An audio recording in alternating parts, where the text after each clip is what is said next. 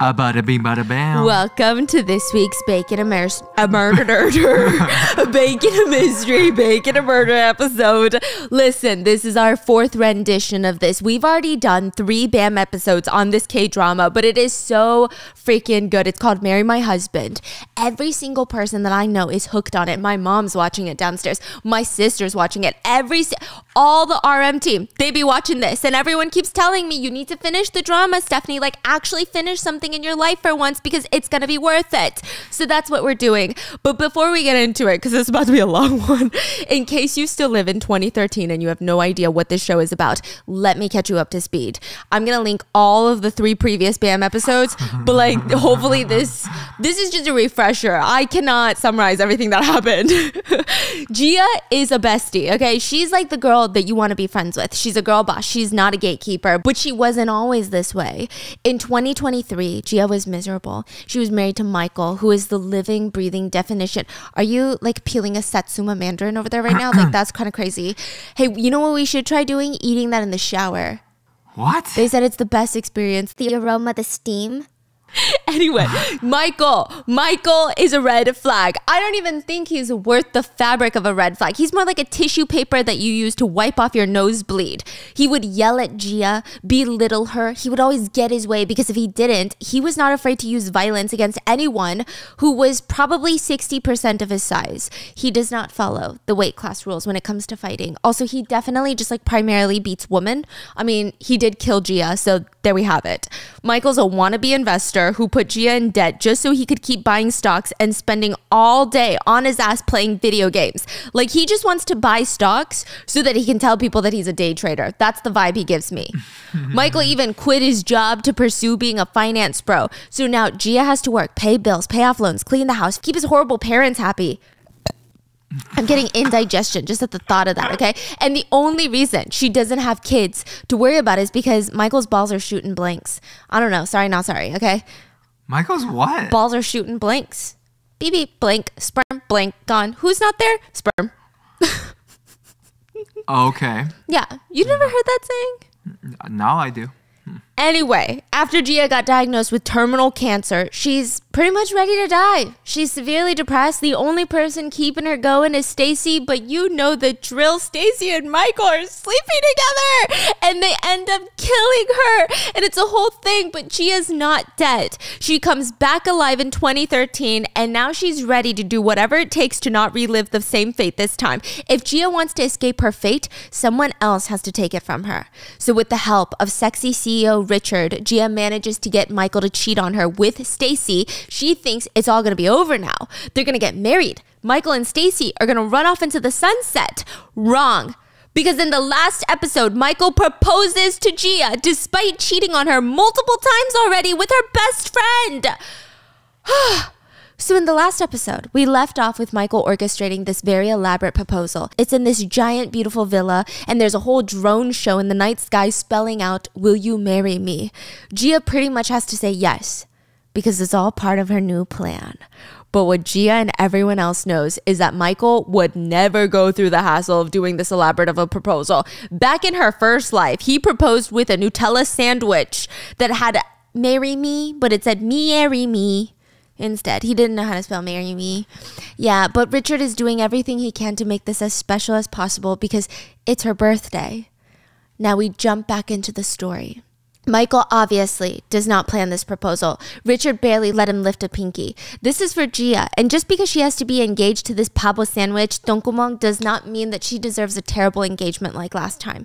So Richard knows Michael is going to propose on her birthday, and he finds his way in.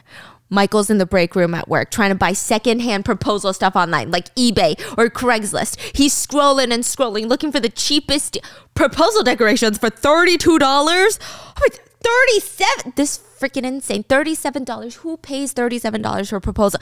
Richard walks in, sees Michael. He stops. He tries not to roll his eyes and he ushers him to his office. You come here. He's tired of this child's play.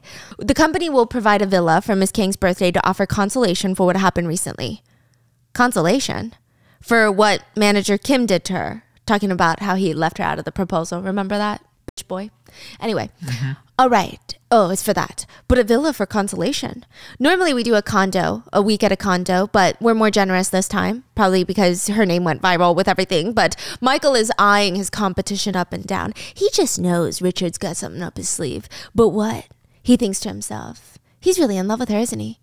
Yeah, it looks like true love. Well, that's too bad. He clearly doesn't know women. Gia only loves me. Yeah. His inner thoughts give him false sense of confidence, and he slaps his hand on Richard's shoulder in an attempt to little boy him. But Richard looks down at his hand, and this man-child, I mean, that is enough for him. Like, only 1 second of a half-death glare, and Michael immediately pulls his hand back like it's on fire, like Richard's shoulder is a hot piece of coal. Richard doesn't even touch him, but Michael is triggered back to when his wrist almost broke because Richard wanted to know what time it was. Do you remember that? Oh my God, don't grab me like that, you crazy. Anyway, I'm sorry, sir. Michael straightens out his suit jacket, tries to find an ounce of dignity somewhere deep inside of his anus. This is a great opportunity then. If you are giving Gia a villa, why don't we have the party with everyone on our team? She thought it was a birthday party, but then it'll be a surprise because I will be proposing to her. I'm gonna marry Gia Kang. And throughout this whole monologue, we see Richard actually acting surprised. I don't know. He's genuinely acting like he's never heard of this before. And Michael's thinking, come on. Get your heart broken, you little punk. I hate your fucking guts, Richard. You're gonna come too, right, General Manager Richard? Of course. I can always provide other support as well. Richard was able to set up a beautiful birthday party for Gia in this multi-level villa that overlooks the lake. I mean, it has a pier that you can walk down into the water. You can swim in the pool. The patio has a huge spread of desserts, and everybody is just there to celebrate Gia. And I guess, Michael, like Richard really did it all. It has to be perfect for Gia. I mean, this is her first birthday in her new life. It's Richard's way of supporting her and taking care of her, even though it's something as unflattering as seeing her get proposed to by Michael of all people. And everyone from work is there. So Mrs. Yang, the shy manager from, you remember? The second manager from angry, misogynistic manager Kim. But now that manager Kim is gone, she's in charge of the meal kit. Miss Yang, right? Yeah, Miss Yang. Yeah, we know Miss Yang. Yeah. Hannah, the happy one, that's also secretly Richard's stepsister. Stacy, the devil best friend. Richard and Michael. They're all there, and they're all singing, Happy birthday to you. Happy birthday.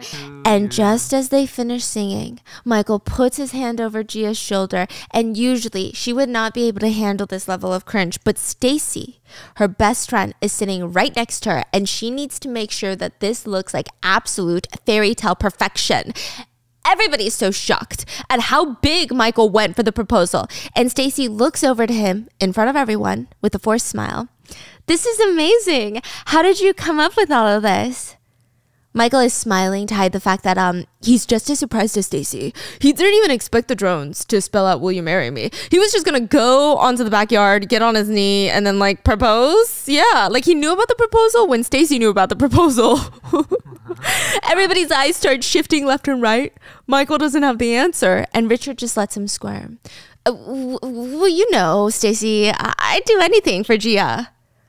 Gia locks eyes with Stacy and just plays it up for her.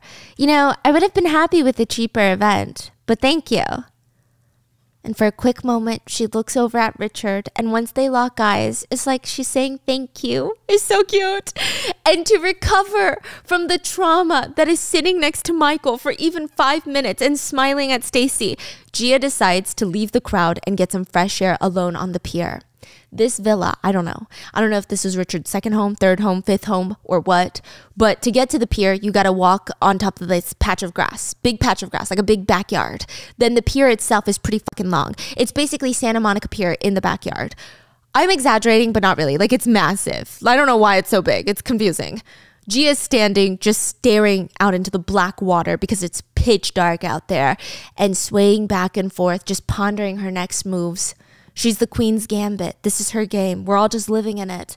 And she's staring out into the peaceful, undisturbed water, and she hears these footsteps coming up behind her. And of course, it's, congrats! Have you still not forgiven me? Gia looks over at Stacy, and you can just feel the literal lifetimes of bullshit Stacy has given her, and she's sick of it. Because remember, Gia is still super upset with Stacy after the company retreat where Stacy attacked her to try and win the camper van and then splashed her with water when Gia didn't just offer it up on a silver fucking platter for her. Yeah, that one, okay? So Stacy ends up sleeping with Michael that night in the woods, comes back to work with a letter about how sorry she is, about how she didn't think about Gia's feelings. Gia never responded. Stacy's laying it on thick with the egg. She's smiling. Gia, I'm sorry. Stop being mad at me, please. Let's go back to being good friends. Yeah? She grabs Gia's arm playfully and is trying to tries to make Gia crack a smile in her direction. But Gia's just getting more pissed. She yanks her arm away from Stacy so hard that Stacy stumbles back on her feet. I can't figure you out, Stacy. But what's more important is I don't really want to. Goodbye. And Stacy's like, Gia's already halfway off the pier at this point, but Stacy's not finished. Gia Kang!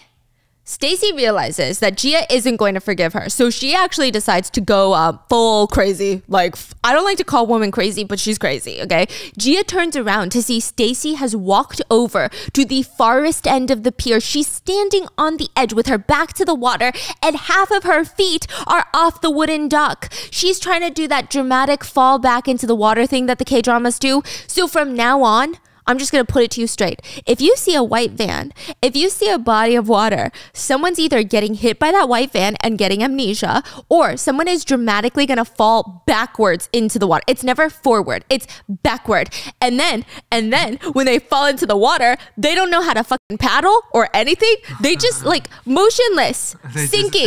That's true. And that would not work for me because I float. My mom said it's all the air in my head.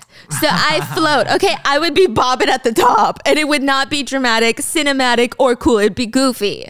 Now back to Stacy. The back end of her heels are fully off the dock and the only thing holding her balance are her grubby little toes in her heels. And Stacy can't swim. She's trying to force Gia into saving her life or letting her die. You know I can't swim. Back at the outdoor seating area at the villa, everyone's still gathered around giggle-gaggling, chit-chatting. Richard's standing off a little off from the rest of the group, looking out into the water. And Michael's giving some lame joke to Hannah and Mrs. Yang, and they're trying to be polite. But Richard hears a big splash from the distance.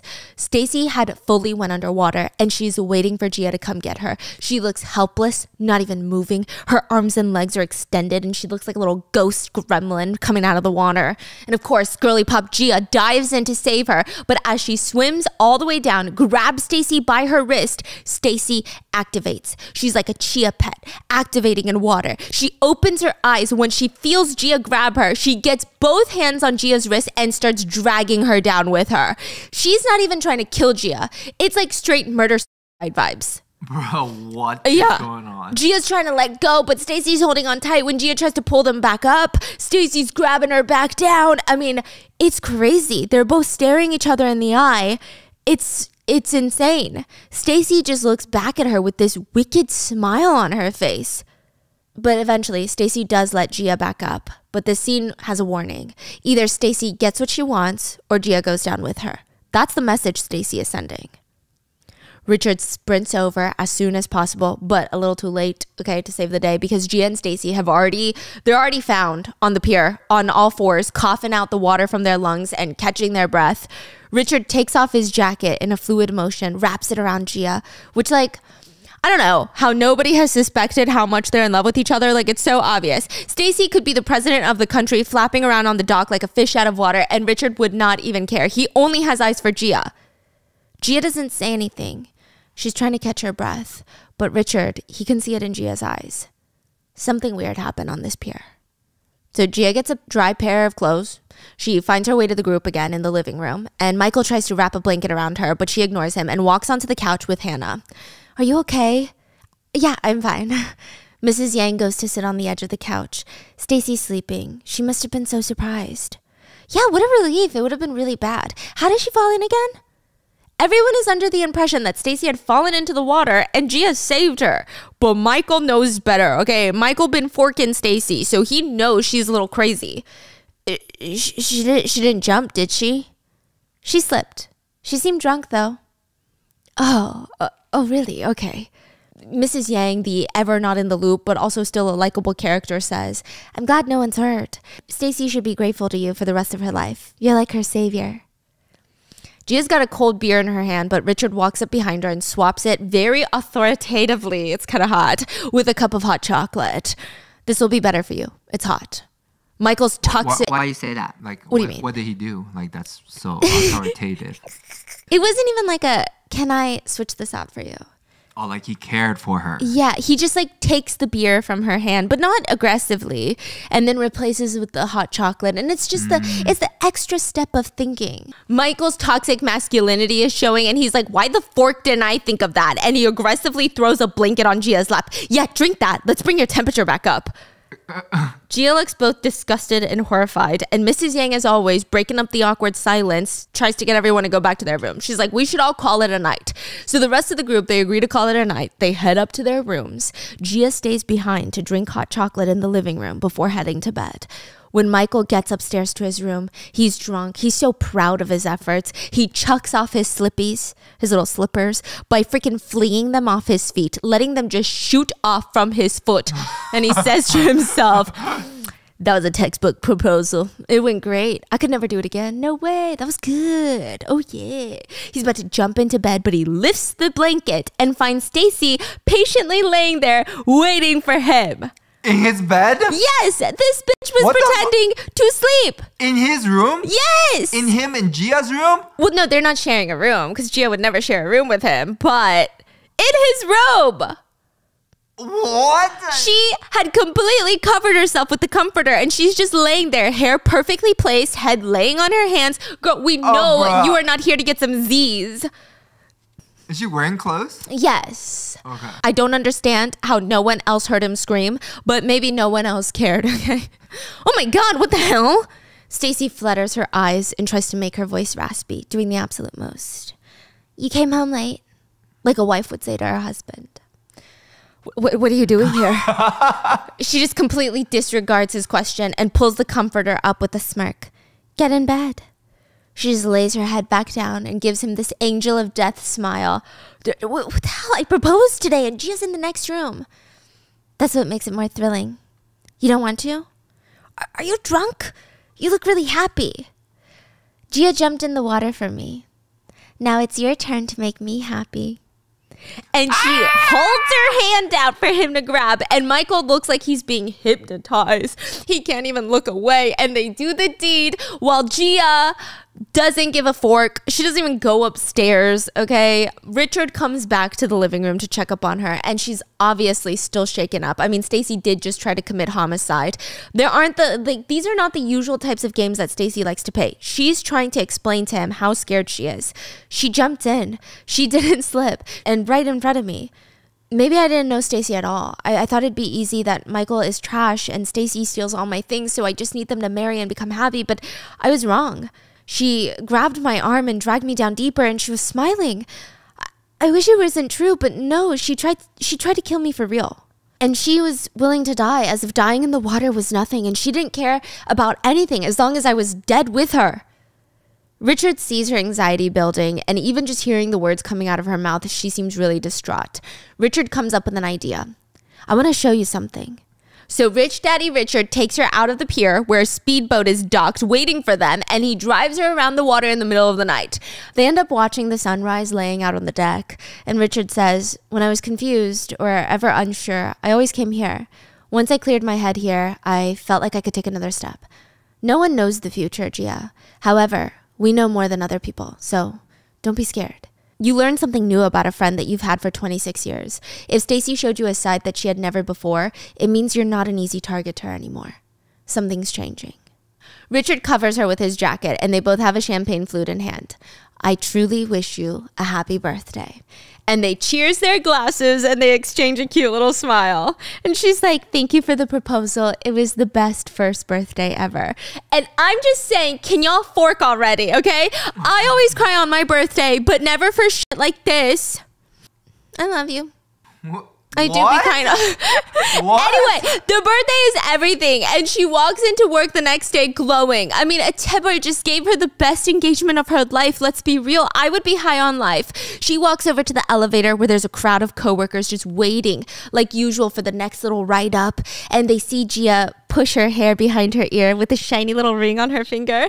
Miss Kang! Oh my God, what is that? Oh, I'm engaged. Whoa, is that a full carrot? Mr. Park really outdid himself. It's so pretty. I'm so jealous. Gia's just milking this shit. Okay, she's holding her hand out proudly, pans it around so everyone can see it. But behind the crowd, you see one head taller than the rest, just looking over. Richard. He looks disgruntled. He looks like he ordered an iced Americano and got a hot Americano. Just unpleasant. But he knows that she has a plan, so he has to go with it. The crowd gets pushed into the elevator, and they're all the way back, Gia and Richard, side by side. Gia's eyes widen a little, and she feels a hand next to her hand, and it's Richard's. Anyway, later when they take a break from not working, because none of these people work, they go to the rooftop to talk through the next part of Gia's plan. Why tell everyone you're engaged if you're just going to call it off? Because I'm going to call it off is why I'm telling everyone. Michael's life will take a bigger hit once everything's revealed. You know, I've gotten a lot better at this. What are you doing this weekend? Come to the Yuan department store with me. I'm going to milk him for the first and last time. It's a shame. I have a trip to Japan. Oh, well, you're going to miss out on a very big spectacle. Michael's face is going to be the perfect sight. I'll be rooting for you. It's weird, though. Richard is not the type to miss out on something for Gia's sake, but Japan it is. Like, I have a feeling something important is happening in Japan. Later, after work, though, Gia's jotting in her little notebook about what she's taking, what she's selling when she moves out of this apartment. Usually, I just thought of something. Yeah. She traveled back in time.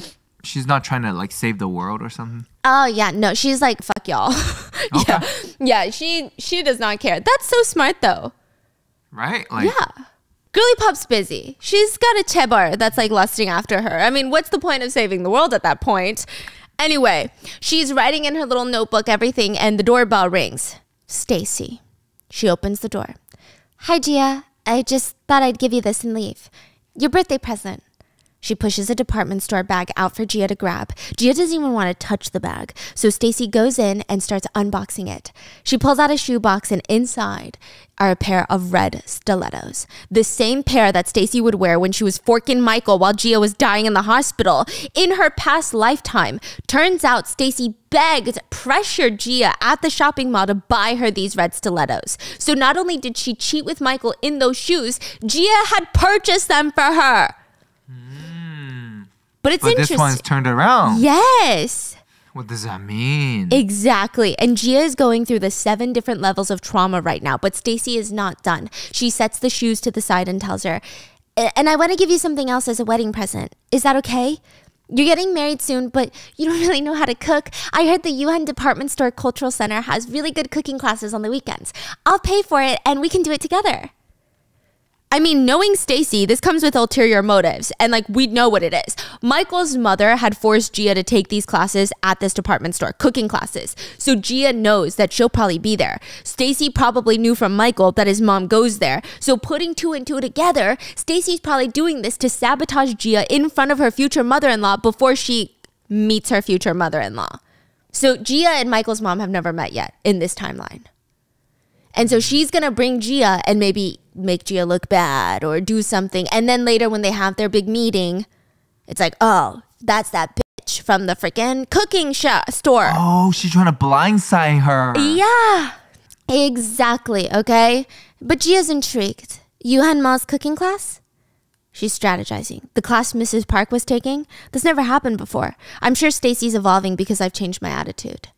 Gia takes way too long to respond, and Stacy is nervous. You don't like it?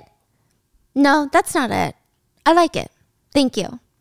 Oh, thank God. I'm just so grateful. Gia, I really am sorry. Thank you for the chance. I'm not going to disappoint you. I'm going to become the real other half, someone that you can really rely on. Gia nods in approval, but again, the plan does not come without any cost. Gia is sitting by her front door after Stacy leaves, and she pulls out the red stilettos, and she can't help but all the emotions flooding back in. I must have no talent for acting because it's so hard to pretend to be biting the bait when I know what's going on. Gia's crying, but smiling, but laughing, but also crying. I mean, if the bad guys weren't bad enough, I would be hesitant to take revenge. But they just won't give up and they continue to be persistently bad. So, you know what? Thank you. Thank you so much. Anyway, the next day, she gets ready to meet Stacy the next morning at the UN department store. Weirdly enough, Stacy wears the same sort of outfit as her. Like, Stacy never had the same style as Gia, but she's like morphing into mini Gia. It's interesting. And they're walking through the front and they see this Karen yelling at the front desk, complaining about how she never gets charged for parking, but this time she has to pay $8. What is this? And she's pissed. Gia and Stacy just walk past because the lady is crazy, but Gia already knows that's just Michael's mama, okay? And I think Stacy knows too. So they set up at their little station in the cooking class, start putting on their aprons, and Michael's mom bursts in, walks straight towards Gia like she's already got a vendetta against her, and pushes her to the side. This is my spot. Gia stands her ground. Goodness, well, everybody pays for this class. How are their assigned seats, ma'am? Look at this young lady. I'm an adult and I said so. Respect your elders. Move out the way. Go over there.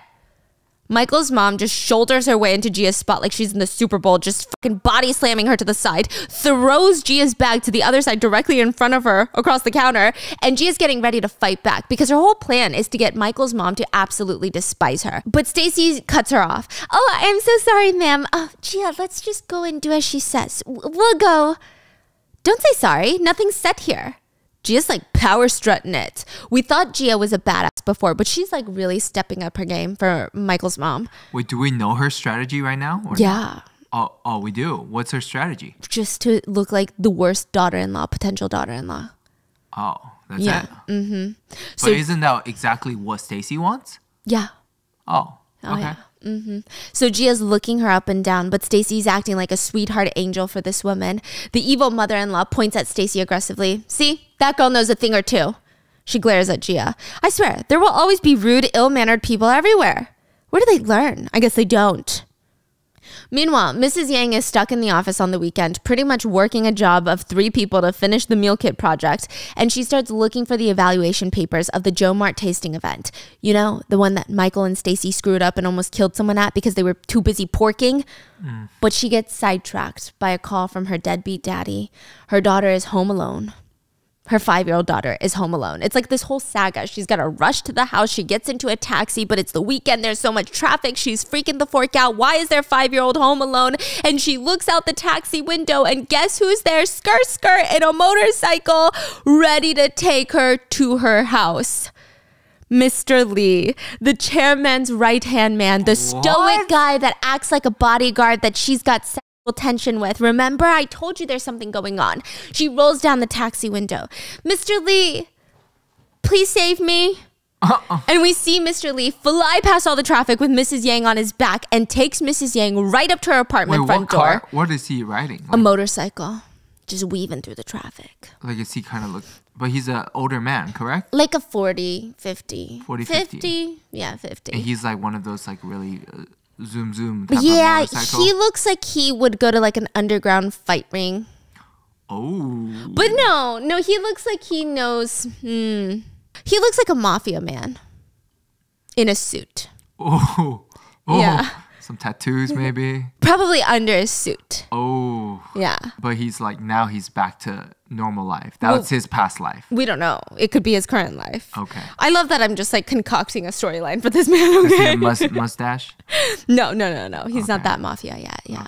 Okay. Yeah. Cool. So she's frantically taking off the helmet, thanking him, bowing as she sprints to her apartment. And Mr. Lee is like, what the fork is happening? She gets through the front door and sees her deadbeat husband sitting at the table with their daughter who's eating cup noodles.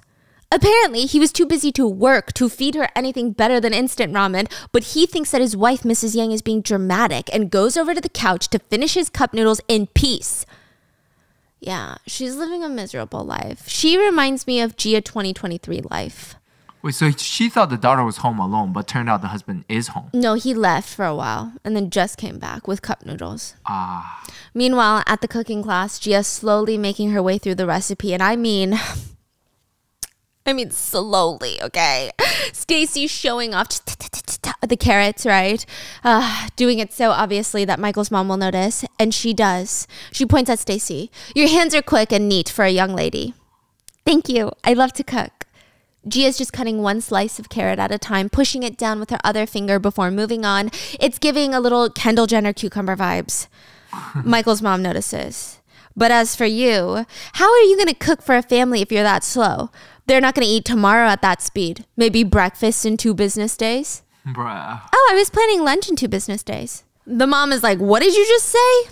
My boyfriend loves cooking, so he'll cook for me for those 2 days that I'm making this. Men weren't even allowed in the kitchen back in the day. Yeah, well, it's not back in the day now. I'm happy with now. I mean, this girl, it's obvious what kind of family she's going to marry into. Which is how ironic, right? Stacy looks over and she's thinking like, yes, she's eating this up. But also, so is Gia. Michael's mom definitely has a thing for the chef who teaches the class, by the way, because he walks over to her and she's squealing like a little girl. I mean, she's just really annoying. She's giving teacher's pet. She's all, sir, women who can't even cook are signing up for this class to try and seduce a man. You have to be very careful of these types of women. Gia's just chomping at a carrot, loving how everything is panning out. And when the class is over, it's time for everyone to present their plates to the chef to review. And even though Gia was slow, like the slowest one in the whole class, the chef is raving about her presentation. Goodness, Gia, how did you make it so pretty? That is amazing. You what did are they make? Like sandwiches. Was it that pretty? Sure, not really. I'd pay maybe a good $7 for it, max. Okay. Yeah, great job. Stacy and Michael's mom look over in pure shock and jealousy, and Gia remembers just how much time she was forced to learn this in the past. Michael's mom would force her to cook the same recipe over and over while Michael would yell at her about how useless she was. She thinks about Michael's mom. Thanks for the hard training. Oh, so she already practiced this. Yeah. Michael's mom leans over, squints her eyes, and grabs a carrot from her side dish. Food shouldn't just look good. It's hard to make a good carrot rapee. I don't even know if that's how you say it, okay?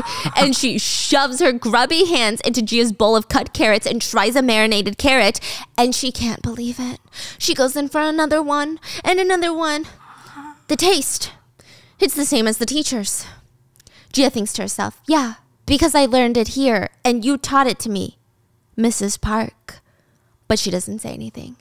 And just like that, Stacy's plan has completely backfired because this is exactly what Gia wanted. And as they're walking out of the class into the mall, Stacy pouts. When did you learn how to cook? What's there to learn? I just followed the instructions. I wanted to make it pretty, so I went slow. Dang. Oh, well, I just learned what a carrot rapee was today. Oh, well, my dad taught me that a long time ago. Your dad was such a great person. It seems like Stacy has some sort of resentment between those words. But before she can comment, Michael runs over. Michael! Michael's here to buy me clothes for the family dinner where I meet his parents. Do you want to join us, Stacy, while I go shopping? Stacy looks like she'd rather die. Gia's looking at her like, I dare you to come. Michael breaks the silence. I didn't know Stacy would be here. Stacy's at a loss for words. She would probably shit herself before she can get a yes or a no out. So Gia goes over to Michael, wraps her arm around his. Babe, when are we meeting your parents? What? Well, we have to set a date. Stacy's feeling like a third wheel right now. I should go, guys. I have plans. If I knew Michael were coming, I wouldn't have made other plans. You have plans? As if she didn't want to just shop after class with her. Yeah, Gia, let's just hang out next time and I'll buy. Since I already got you a birthday and a wedding gift, next time it'll be a gift for you being my savior. That works. Gia turns to Michael. It's a date then, just the two of us, Michael. Michael's so surprised. Yeah, that sounds good. That sounds nice. But Stacy cannot leave without doing something so utterly sinister. She gets right up to Gia, grabs her arm with a tight grip, stares into her eyes and says, I'm really alive because of you. And she walks off. Meanwhile, Richard's on the way to Japan when he notices the flight attendant holding a magazine. The front cover is what caught his eye. It's an authentique, that's the brand, diamond necklace. He remembers how Gia just casually spoke about Stacy getting a bigger necklace than her in the past life. He just wants her to always have the best of the best. He gets it for her. Duty-free Sky Mall vibes, bitch. Yeah. At the airport. On the plane. What do you mean on the plane? They sell necklace on the plane now? Oh, bro, you don't know? You don't know the Sky Mall? Wait, are you serious? Yeah, that's why every time you fall asleep, I be charging your card on the Sky Mall. No. There's a Sky Mall brochure. It's literally called Sky Mall. You're kidding me. And then you just pick it up at the gate when you land. Are you serious? Yeah. You're telling me right now. Yeah, I'm telling you right now. Those booklets in there are shopping? Yeah, I think it only works international. Oh my God. Yeah. My mind's blowing. Oh my, yeah. You're dead ass? I'm dead ass. So you just tell them, hey, I want this one? Yeah, and then you pay for it, and then it shows up at your gate. When you get out, there's a gate, and then you're That is so cool. Yeah, or sometimes I think some airports it's like at customs or something. But like, is there? Man, that's so good. Bro, that's terrifying. That's like magic. It's like sky magic, isn't it? That's cool. That's cool. Wow. But Gia really is out here collecting bags. She heads straight to the Bobo Chanel store and sees a pink handbag in the center display. It's literally, I think they were scared of getting sued. It's half of the Chanel logo. What do you mean? Just like it's just one C with the lock. That's so funny. Gia picks it up. I want this one. Michael's hesitant. Hey, that looks very expensive. The bag isn't just expensive. Michael buys this exact bag for Stacy after Gia dies in the past. Gia needs this bag so that she can reverse the fate, and the saleswoman comes in to sell it even harder. Are you newlyweds? Because that is the absolute perfect wedding gift. I haven't met my mother-in-law yet, but I hear that his mom has very high standards, so I thought I could wear this when I meet her. If that's the case, you'll need this bag. Gia nods. And it's not just her. We both work at UNK, actually. Everybody's dying to see what he's going to purchase for me. Even I feel pressured about the wedding present. She knows pride completely controls Michael, so it's just a good reminder to pressure him. Yeah, well, I am a legend at UNK, aren't I? So now he's convinced. We'll take it. And the whole time, Gia is leading the way, walking through designer store after designer store, and every time she walks out, Michael is following behind her with another 3 shopping bags. Literally 30 bags later, he's sitting in the lounge area with an ocean of bags around him. He's gone from complete denial to despair. He's laughing maniacally, and then he just starts crying. How could she buy all of these? Gia's already... Why isn't he saying no? Because he just needs to marry her so that their debt will be shared. Oh, because now he's trying to marry her right now. Yeah. Gia buys coffee and walks over to Michael, who's having a quarter-life crisis, and she's already adopted this new pink handbag. She's wearing the Bobo Chanel. Michael, isn't this purse beautiful? I love it. I finally feel like I'm up to par with your parents. Getting a family is really great. It's pretty, yeah. They're all pretty, all of them. I realized yet again that a woman needs to meet the right man, a high-quality man. Of course we do. A woman needs to meet the right man. Well, we have to have the family meeting soon. We need to go somewhere to eat, but how should we pay for the meal? And he gets interrupted by Gia's phone because she's getting a call that she does not want to answer. So she turns her phone over and silences it, but Michael has already seen the caller ID. LB? What are you talking about? LB, isn't that your friend who runs a restaurant? He snatches the phone off the table and answers the call. Hello? LB's shocked, but Michael keeps going. There's a lot going on, but basically, LB was calling Gia to let her know that the 3 high school bullies who are now sitting in front of him right now at the restaurant want to apologize. They want to apologize for bullying her in high school. They want to apologize for the way that they treated her at the high school reunion, and it's a whole freaking thing. They hate themselves for what happened. They blame Stacy. You get the drill. Redemption arc. We'll see, right? That's why LB called. But Michael picks up because he remembers LB runs a fine dining restaurant. And for the meeting with his parents and the engagement party meeting with all their friends, instead of him paying out of pocket, because Korean tradition is the man pays, he decides LB can give them a favor. Like if that's your high school buddy, why wouldn't you give them a free engagement meal? Come on. So that's why he's on the phone. And that's how LB finds out that Gia, his high school love that he still has a crush on, is engaged. LB is sad, but he agrees to it. And I'm living for this because Gia's having a come up right now. She's got the perfect proposal from Richard. Well, from Richard, but Michael. A whole shopping spree with Michael. And now LB, her high school love interest, is trying to give her the best engagement dinner. Like, she's slaying. These men are bending over backwards for her. But Richard is not having the best weekend. He made his quick trip to Japan to break off the engagement with Yura. Remember the Chaebol daughter his grandpa wanted him to marry? That's why he went to Japan, to break off their engagement in person. Then he rushes back to Korea and his grandpa has been hospitalized. He walks into the darkly lit hospital room that looks more like a presidential suite than a hospital room. He's there to see Grandpa Yu laying in bed in a hospital gown. I don't know why he's in there or what happened, but he looks fine. Your one and only grandfather was admitted, and you come so late. If I had been more impatient, I would have died waiting. Richard mutters, you'll live to see another 10 more years. Because remember, he knows the future. What'd you just say? I just came back from Japan, grandfather. Well, did it go well? It's Yura. We only met briefly. It was very quick. There's no one like her, you know? She's 100 times better than that Jia King. Okay, now he's really doing too much. Grandfather, just leave her alone. She has nothing to do with me. I can't just leave her alone. They're my feelings. You foolish boy. You were in love with someone who's taken. You broke the promise between two families, between our family and Yura's family. You used the family villa and the yacht and lit fireworks. I heard you even had staff fly drones. How is that just your feelings? Do you hear about everything I do? Of course. You're not free.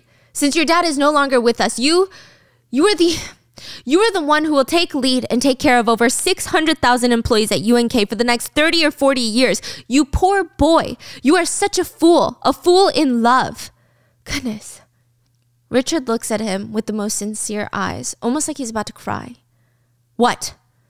Richard doesn't want to remember, but he's going to die in 10 years. And he realizes that his grandpa's going to be really sad. Because his grandpa is betting on him being the CEO, and this is also his grandson, you know. Grandpa Yu sees Richard struggling. His eyes are pooling with tears, and this is like an old traditional Korean man. Like, you do not cry in front of each other. So he's like, what is this? What's going on? And Richard just hugs his grandpa. I'll do better. Don't worry. Was it like a little emotional? Yeah, it was kind of cute.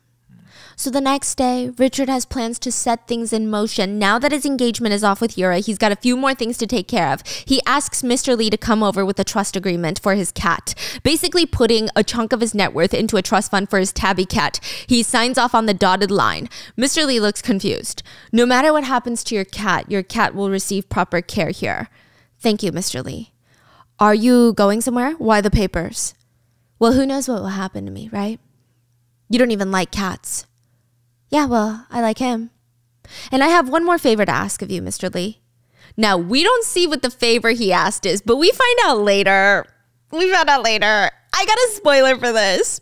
Should I tell you? I'm not going to tell you. Should I tell you? Yeah. He transfers $60 million of real estate to Gia's name without her knowing. Dang. I know. And he pulls out the authentic necklace and he wonders when he'll be able to give it to her. And the big day for Gia is finally here. The day of meeting the family. The day she formally meets Michael's parents. Everyone is anxious. They can't sit still. Everything's got to be perfect. Michael's mom is just a bigger bitch than usual because she's got all these emotions and nerves. She's in the apartment yelling at her husband about his lack of style. Is it your wedding? You just wear what I pick for you. This is very expensive. It's authentic. Do you know? Bro, there's the amount of authentic I've heard. Yeah. Who cares if it's expensive? The color sucks and the shape is weird, honey. Your eyes are tasteless. Should I just gouge them out? They're so useless. Michael walks to them screaming. He's still in his PJs. Why are you guys arguing so early? Amma, are you going early to wait for her? Are you insane, my son? I'm going to be 30 minutes late. She must wait if she wants my precious boy. It pisses me off that a good-for-nothing brat is stealing you away from me. But Mom, you're getting me a house, right, once I get married? Have you started looking? What's the budget like? Because you're going to buy me a house, right? That's what you said. When I get married, you'll buy me a house. Michael's mom just ignores him and keeps flipping out at her husband. But Michael feels a buzz from his phone, and it's Stacy. I'm in front of your house. Come out. Michael's frantic. He runs down the stairs and out to the front, hoping Stacy doesn't have any more surprises for him today. And nope, she's just out there waiting in all white, and she ushers him over with her little pointer finger like this. And he's freaking out. Damn, what the hell? What are you doing here? Isn't it the family meeting today? What? Yeah, well, don't be scared. She walks up closer to him. Because I know you're mine. And she starts grabbing his testes right there in the middle of the street. Whoa, chill. Yeah, I know. Like literally plucking them around like they're tangerines. What on earth are you doing? What? I'm just checking to see how my man's doing. I have about 10 minutes. Well, I don't finish in 10 minutes. She slaps him on the booty and she looks like she's about to walk away. Get going. You're going to be late. Go and introduce Gia to your parents. Before she finally walks off, she lets go of his arm and she turns back to look him in the eyes. And she's got something planned and Michael knows it. But it would take generations to figure out what that limited brain cell he possesses can put two and two together. So he just keeps it moving. Everyone starts making their way to LB's restaurant and LB is setting the table himself because it's such an important day.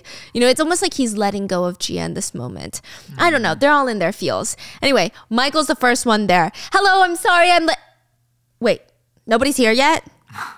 What the hell? He immediately picks up his phone to call Gia. He doesn't even wait for her to speak. He's screaming into the phone. Where are you? How could you be late? My parents are both here, but you're not here. Today is so important. You're f***ing it up. I'm at the door. What took you so long? Hurry up.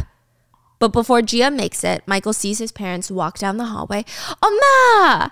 He's dying inside, knowing this is going to be ruined if his mom walks in and sees Gia not there. She's not here yet? She is. She went to the restroom. But before they can all get to sitting down, Gia walks in the most unhinged way possible. She's wearing head to toe black leather with black fishnet stockings. She's got knee-high leather heels on, and she's got this faux fur cropped coat that hangs off of one shoulder. Like, you know the Birds of Prey, the Margot Robbie that crazy jacket. It's like that, but all black. She's like Halloween costume. Yeah, like sexy dominatrix Halloween costume. She's got long dangly diamond earrings, all perfectly combined with thick black smoky eye and her new expensive pink Bobo Chanel purse. She struts in and she pretends like she's not even dressed, like she's going to the club afterwards. Michael and his parents just dropped, horrified. I thought I was late, but I guess I'm on time. Mother, father, it's nice to finally meet you. Wait, oh my God, aren't you from the cooking class? So you're Michael's mother. Oh my God. At this point, what? They all sit down. I don't know how they actually get to sitting down. And Michael's mom is just starting the conversation strong. I heard your parents passed away early. You must lack a lot of home discipline then. No, my father passed away when I was 23. I received enough home discipline. Of course, since my mom left the house when I was 14, I didn't get enough of the maternal influence. But I guess that's a good thing. She's having an affair. Michael and his mom spit out their drinks. Did she really just say that? Because again, Korean tradition, remember? Korean traditional conservative culture, remember? Gia hands Michael a napkin, but his mom holds out her hand thinking Gia's going to offer one too. But Gia suddenly realizes how pretty the light fixtures are and is just analyzing them. Like, la la la. Awkward, okay? Michael's mom just flips her wrist around and acts like she's stretching her arm and grabs a napkin for herself. I was curious as to who Michael would bring home, and he brought quite the woman. Mom, Gia's a great girl. She's really nice. She won't make you work at all. I'm sure of it. Michael quietly asked Gia. What's with the eagle wings? What happened to all the clothes I bought you? You bought her clothes? No, Mom, not these, no. Oh, I'll wear the clothes on a special occasion, even more special than today. But I brought the bag. She raises it up for all of them to see. His mom is in pure disbelief, like her son has the fucking audacity. Mother, thank you for raising him so well. To celebrate joining his family, from the top of my head to the tip of my toes, he bought me everything I wanted. He's so sweet. He only ever bought me red pajamas with his first paycheck. Seriously? That's not right, Michael. That's not right. The food starts heading out to their tables, and his mother is just placing extra food on Michael's plate like a freaking toddler. I love you, Mom. She's not having it. She turns to Gia and starts her speech. I'll just say this because I'm an honest person. I do not like you. I never thought of accepting a woman like you into our family. You didn't learn much with no parents, but it's okay as long as you're willing to learn from me now on. You're willing, right, to learn? Yes, of course. Michael seems very pleased. Okay, and I'm actually not that uptight. Sexism is wrong. You're both equally precious. However, that's only in society. Things are different in the home. Michael's like, right. Gia just nods, but obviously doesn't agree. Family life depends on how the woman does. Feed your man and keep your house clean. Raise your child well. Yes, Mother, I can do it. Men lose energy if they have to be in the kitchen. No matter how much they deny it, this is a known fact all around the world. That's why I'm learning to cook so I can cook for Michael. You must feed him breakfast. Nothing ridiculous like bread or cereal. Cook him soup or stew with rice. Yes, I understand. Michael is just eating this up. He's like, yeah, mommy, you tell her. Okay, you tell her what I need. And as for kids, how about 3 or 4? Have as many as you can. That sounds good. I didn't have siblings growing up, so I was quite lonely. I like that. I'll call you when I have time. I can take you to the doctor. There are so many uteruses in bad shape these days. I'll take a look and see what the doctor says. I mean, as long as you took care of yourself and didn't meet too many people, there's no reason to say no, right? Let's do a health checkup soon. The way she says it is like... Wait. She's trying to do a... like a uterus checkup to make sure she can have kids and stuff, and her uterus is healthy. Yeah. Chill out. It's very disturbing. Gia's starting to lose her patience at this point, but she holds on for a little bit longer. And Michael's mom continues. I haven't been able to see my ancestors, and it's bothered me for a while. Since we have a new family member coming in, you can go to the graves with me. Let's revive ancestral rites. Red, right, white, left. You wouldn't know these things. I'll teach you, so don't worry. But just keep it in mind. Treat your elders with care and be obedient to your husband. Raise children properly, and keeping your career after a marriage is a good thing. I will approve of it. Oh, wait, mother, why would I work? Immediately, Michael's mom's smile shifts to hatred. Michael starts getting worried too. Are you saying you're going to quit, honey? I didn't want to. I was never considering it. But after listening to everything that your mom said, I mean, I think so. No. The mother-in-law is screaming. No. Do you know how expensive kids are? How could you just play at home? Mother, I wouldn't be playing. To treat you with care, serve Michael, and raise my children properly. Oh, man, I don't even think 24 hours in a day would do it. Also, it's not red on the right and white on the left. It's red on the east, white on the west. What? The ancestral rites? I did one for my father every year on my own, so I have no objections to starting that with you. That is why home discipline is so important. That is not the case with customs. Daughters aren't supposed to do ancestral rites. Your father probably thinks it's his fault to have just a daughter. That is why everybody wants a son. There is a reason for that. Here's what I don't understand, Ajuma. She say Ajima? Yeah, Gia just flipped a switch. Here's what I don't understand, lady. Ajuma, lady? Are you a judge, lady?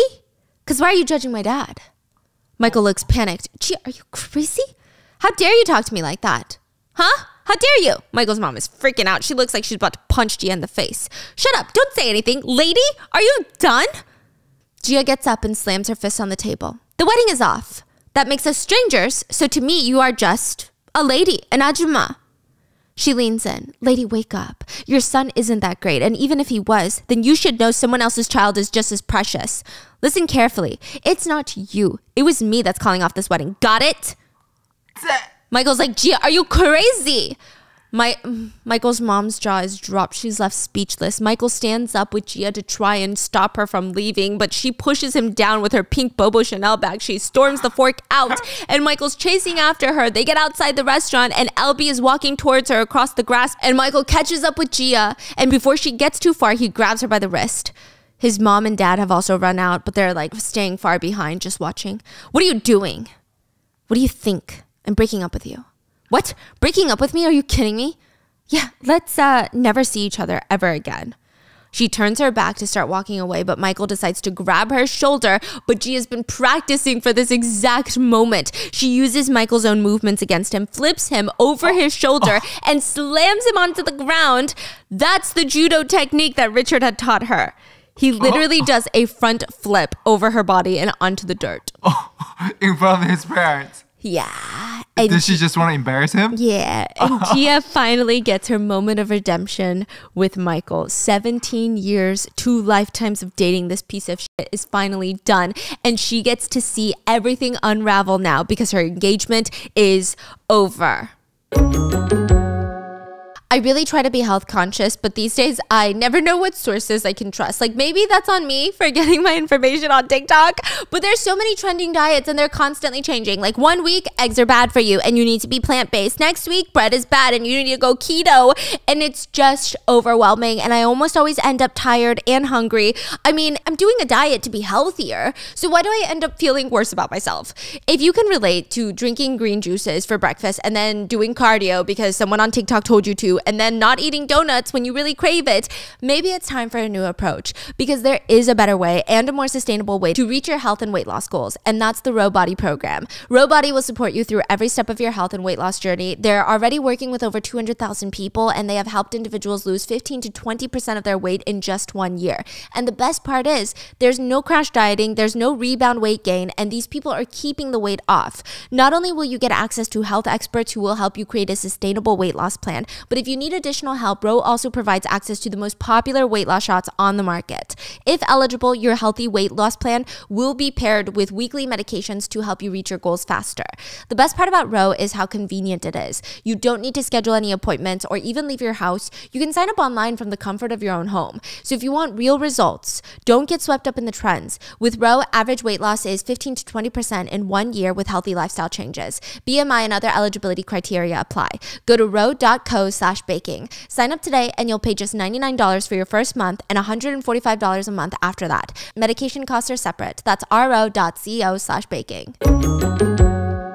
Michael gets home and throws another tempe tantrum. He slams his blazer on the table and is just screaming at the top of his lungs, "Gia, that bitch! Gia, Michael's mom doesn't even think Michael got enough from Gia, so they come home and she smacks the living shit out of him. "What was that for, Mom? Ow, it hurts." "This is all your fault. Why are you throwing a tantrum? Stop acting like a child." "What did I do?" He's trying to run away, but she's chasing him in circles around the coffee table and foaming at the mouth. "Are you serious right now? How could you bring such a shameless brat to our family? She's normally nice. She must have been possessed. I don't know." Goodness. You just got flipped by a woman. You still run your mouth. You see one. You've seen it all. I told you home discipline was important countless times. This happened because you didn't listen to me. But he walks out of the apartment building, rubbing his now freshly beaten behind, and he says to himself, "Damn it, she doesn't know anything. Gia went crazy. What the fuck does she expect me? Gia King, that motherfucker is dead." So he heads over to Gia's apartment and is pounding on the door. "Gia, come out. Do you think I just let it go? I've been too easy on you. You need to know your place and stop messing around. I know you're inside of there. Come out right now." But when the door opens, there's a burly ass man. The man looks like he could fling Michael down the hallway with a little tick. Yeah. He looks like he's been casted for the wrong show. It looks like he applied for Physical 100 and accidentally ended up here for some reason. He's got a black tank top on that just says gym. That's good. Yeah. And he's got a 40-pound dumbbell in one hand and he's like cupping. Yeah. He's just doing a lot. What the hell? What sort of fucker yells like this in front of someone's door? Wait a second, is this the right number? Are you Gia's brother? I didn't know she had siblings. What are you talking about right now? Oh, hello, sir. Yes, this is where my girlfriend lives. I think that I was mistaken. Girlfriend? Well, I know the last tenant was a woman. Wait, the last tenant? Michael's brain cells need a second to put this information together. Remember, Gia was jotting things down on her notepad? She was moving. Yeah, she moved right before she called off the engagement. She was expecting this. She moved into a gated compound, the same one Richard lives in. Because Richard owns that unit and she's paying him rent. She's probably paying him like $1 a month. Yeah. Hannah and Richard are helping her move into the place and helping her unpack. "Hello, Miss Kang. What are you wearing? What is this leather look? Was I bad? Are you punishing me?" Gia looks over at Richard and he's trying to keep his cool, trying not to notice Gia in all the hot gear. He's just staring at the walls. The walls are particularly interesting that day. "No, I had something to refund, so that's why." Refunds are notoriously hard in South Korea, by the way, so that's why. What do you mean something? So she's like, she wanted to look like a bad bitch so that the sales associate would just be like, "You know what? Let's just give her the refund. I'm not trying to do this today." Oh, I thought she was trying to like seduce them for a refund. No. Then the outfit's perfect. Was it a success? Richard is still glancing away, and they both walk in, and his hands are full of toilet paper, laundry detergent, and a bouquet of flowers. This is his first time doing a housewarming, so I told him to buy tissues and detergent as gifts.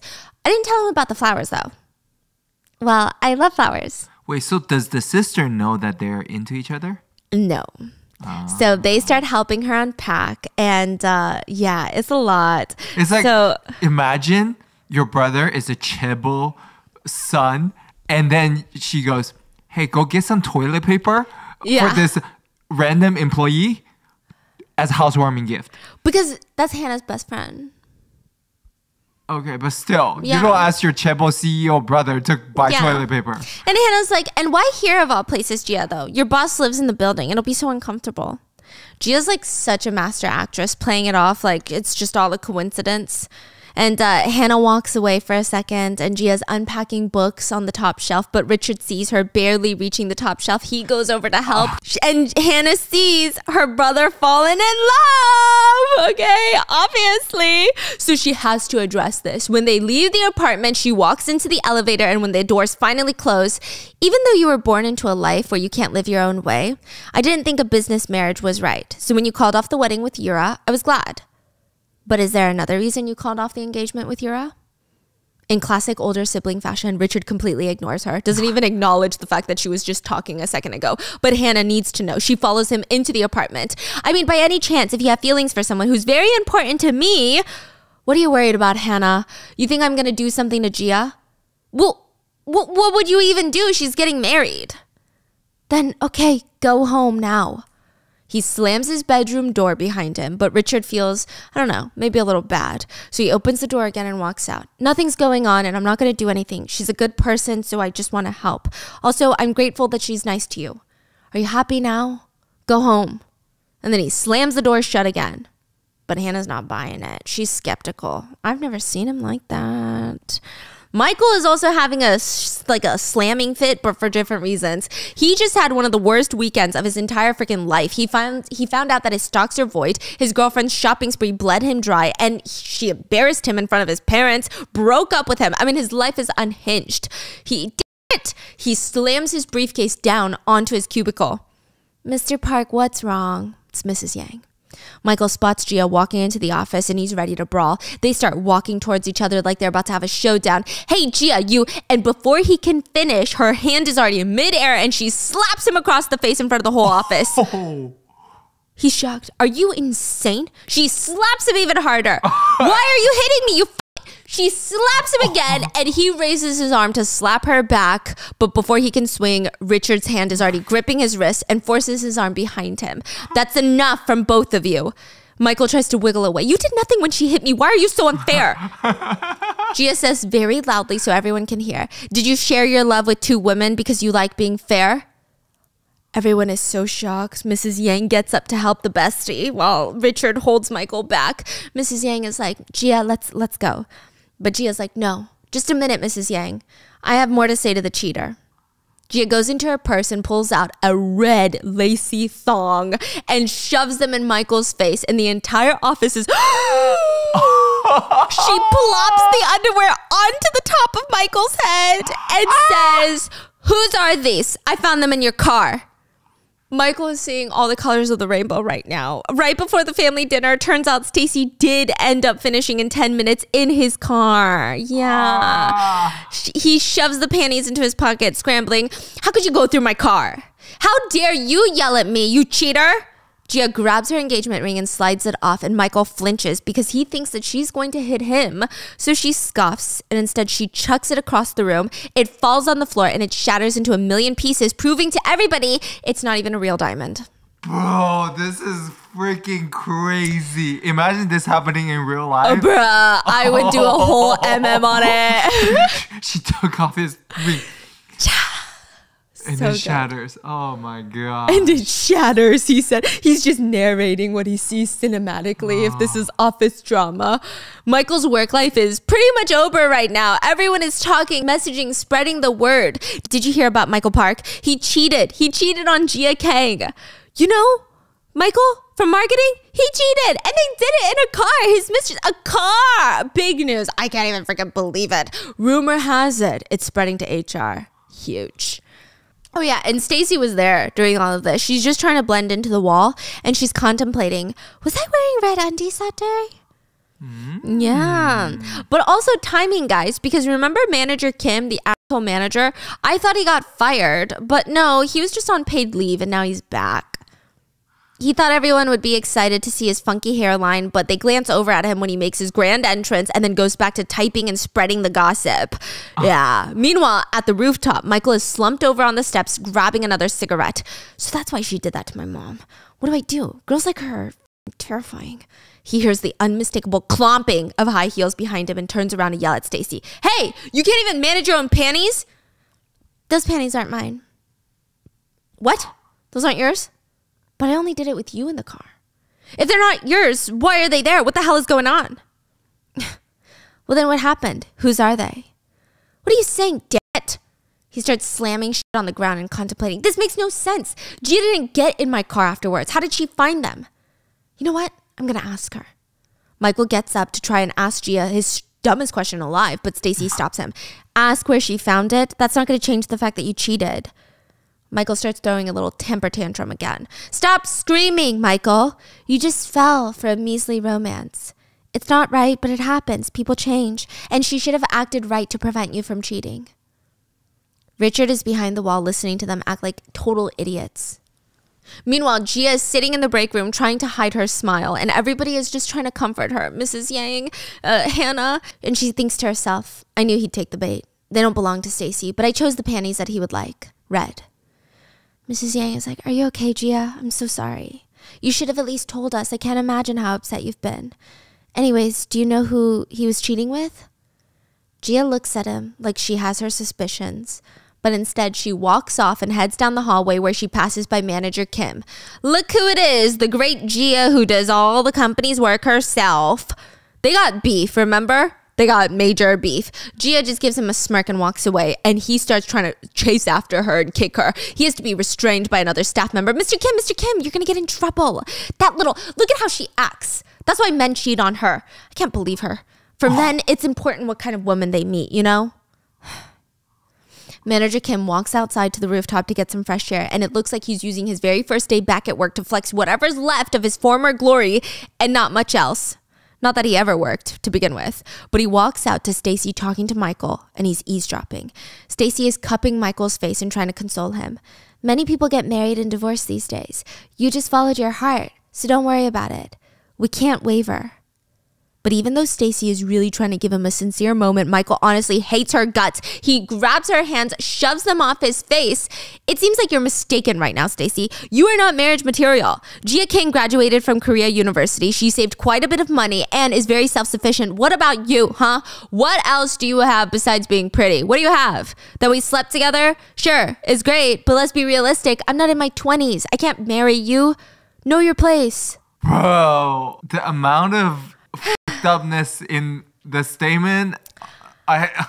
Manager Kim witnesses all of it, and it's about to go down because remember, Manager Kim would die for this girl Stacy. He has this whole idea in his head that she's gonna have his baby. I mean, man wants to repopulate all of South Korea with Stacy. Population of South Korea is gonna go back up. Birth rate back up. Country, no problems.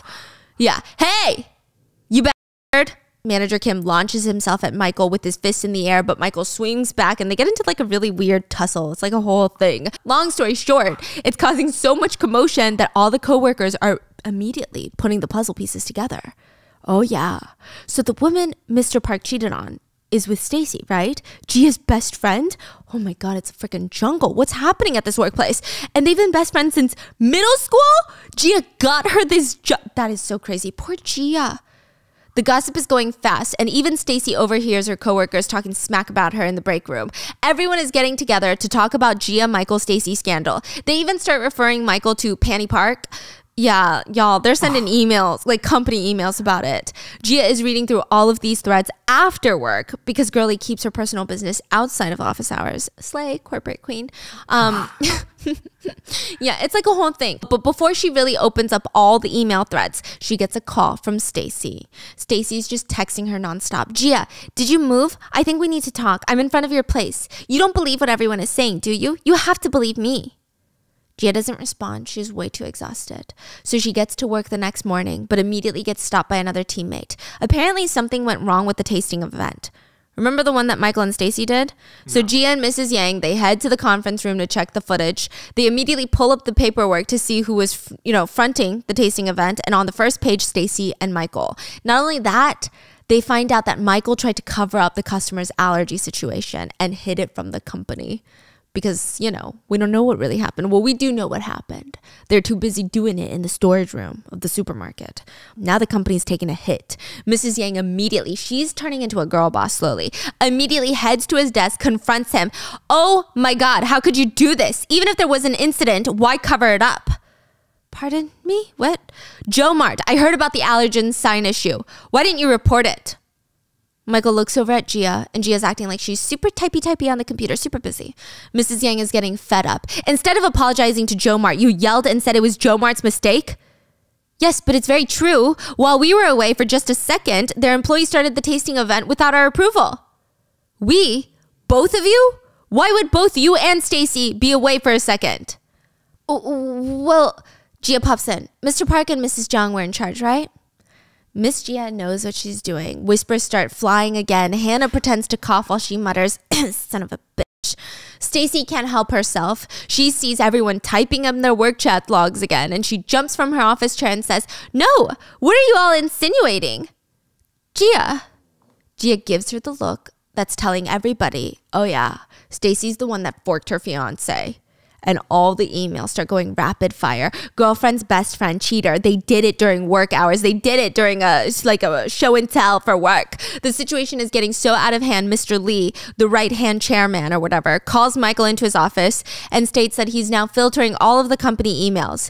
The situation in marketing is being shared through company email. So I've banned the words Mr. Park, Bermuda Park, and Michael Park, and Panties Park. What's Bermuda Park? I don't know. Bermuda Triangle. Dang. That was really good. I guess I can avoid being talked about at work then. That's good. However, these protective measures will only be valid if you accept being transferred to a different department. To a different department? So after Michael gets drilled, Stacy gets into the trenches. It's impossible to make you a full-time employee now, Stacy. The contract isn't up yet, but the company is going to let you go after today. Stacy clenches her fist on the edge of the skirt, and Stacy's eyes are twitching. She's literally looking homicidal. When she gets out of the office, she goes into the women's break room, and she keeps making phone call after phone call to Gia, and she's literally losing her mind. Then she decides she's going to text Gia, but instead, she decides to write something. She's got a new idea. She grabs a pen and paper and starts scribbling. Meanwhile, Manager Kim is being demoted to Mr. Kim on the first day he's back. And all the while this is happening, Mrs. Yang and Mr. Lee is they be making a storage room love line. But really stoic. So Mrs. Yang just tells Mr. Lee that instead of promoting her to manager, he should be promoting Gia Kang, because Gia is the one that did all of the meal kit stuff from start to finish. And he's like, you really need to stop doing this. You really need to stop losing out on opportunities because you're just getting stepped on. You're getting used. And she basically says, I'd rather get used than be the one using people. And he kind of low-key respects her for it. I don't know. They got some stuff going on. I don't know what's going on, but there's tension for sure. Now, anyway, Mrs. Yang is sitting with Gia in the break room when Hannah walks in. Mrs. Yang, Gia, I think you should all come downstairs. Gia runs downstairs to the company lobby and she hears someone screaming her name like it's some sort of war cry. And it's Mr. and Mrs. Go. The guy that almost died because Stacy and Michael were horny, the one that ate the pine nuts. Mm-hmm. Well, there's a whole crowd of employees just standing around them and bodyguards at the reception area. And Mr. Go is screaming and waving his phone around. Gia Kang, come out. Why did you block me on Instagram? I almost died because of you. Who's Gia Kang? Why would she say this? I want to see does she think she knows us? What is she talking about? She revealed her name. Doesn't that mean she's so confident? They're frantic. They're yelling at the front desk, but Gia walks right up to them. Hello, I'm Gia Kang from Marketing Team 1. You're Gia Kang? Mrs. Go slaps Gia across the face and everybody gasps. Michael is there too, and so is Stacy with her little box of stuff because she just got fired. Mr. Kim gives a little yes. So they're holding a phone with a statement that she allegedly made on Instagram. Hey, you think we pretended to be dying because we wanted to get free things from UNK? Do you think allergies are some sort of joke? You people messed up, but we let it go. My husband almost died, and this is what you think of him? I'm sorry, ma'am, but may I see your phone? They have a picture open to a handwritten letter on Instagram from an account called Kang Ji-won, her name. But it's not her account. The handwritten note that was posted, it looks like a notes apology, but it reads, "Hello, I'm Jia Kang, the person involved in the scandal at UNK. I'm trembling, so I'll just put this simply. First, the triangle relationship is completely false. It's true that the man I was about to marry fell for my friend. However, my friend didn't reciprocate his feelings. She's such an attractive woman, so I'm trying to accept it as the unavoidable. And the incident at Joe Mart was a typical case where the problematic consumers schemed to get freebies. They ate it without checking the ingredients. It can't happen to those with serious allergies. My friend is innocent. It pains me that she's being blamed for all of this.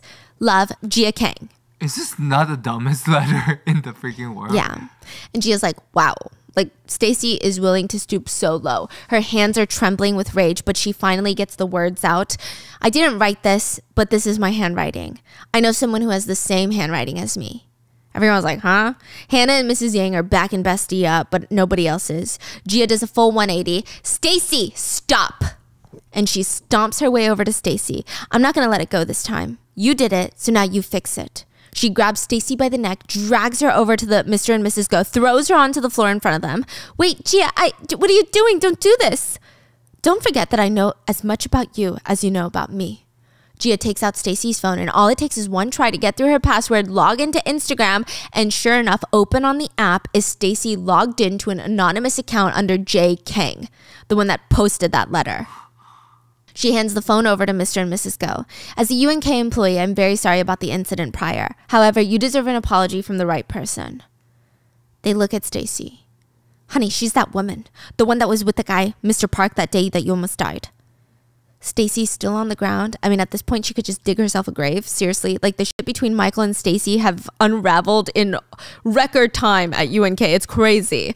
They're all standing there whispering. The coworkers are like, "So it was a frame up. So she stole her man and used her to defend herself because no one would believe her." Dang. Stacy can hear all of them. She can see her life going down the drain, and she stays to readjust herself on her knees. "I'm very sorry, Mr. and Mrs. Go. The situation, it was just moving in such a bad direction. I needed an excuse, but I crossed the line. I wasn't trying to insult you too. You must be very offended, but I didn't think that far. It's all my fault, and I was very wrong. I'm so sorry." Miss Go gives Gia a genuine apology, and Gia's like, "Yeah, no biggie, girly." But they roll their eyes when they look over at Stacy, who's still on her knees begging. "I felt like I was going insane. I know I shouldn't have, but I was so emotional these days, and I know I'm a terrible person, but I thought I might end up doing something I'd regret, and that's why I posted that." Stacy looks over at Gia. "Gia, I'm really sorry. Can you please forgive me? I can't live without you right now." Stacy's got tears in her eyes. She starts inching closer and closer to Gia, trying to grab onto her hand, and Gia's just looking straight forward, refusing to make eye contact. "Not today."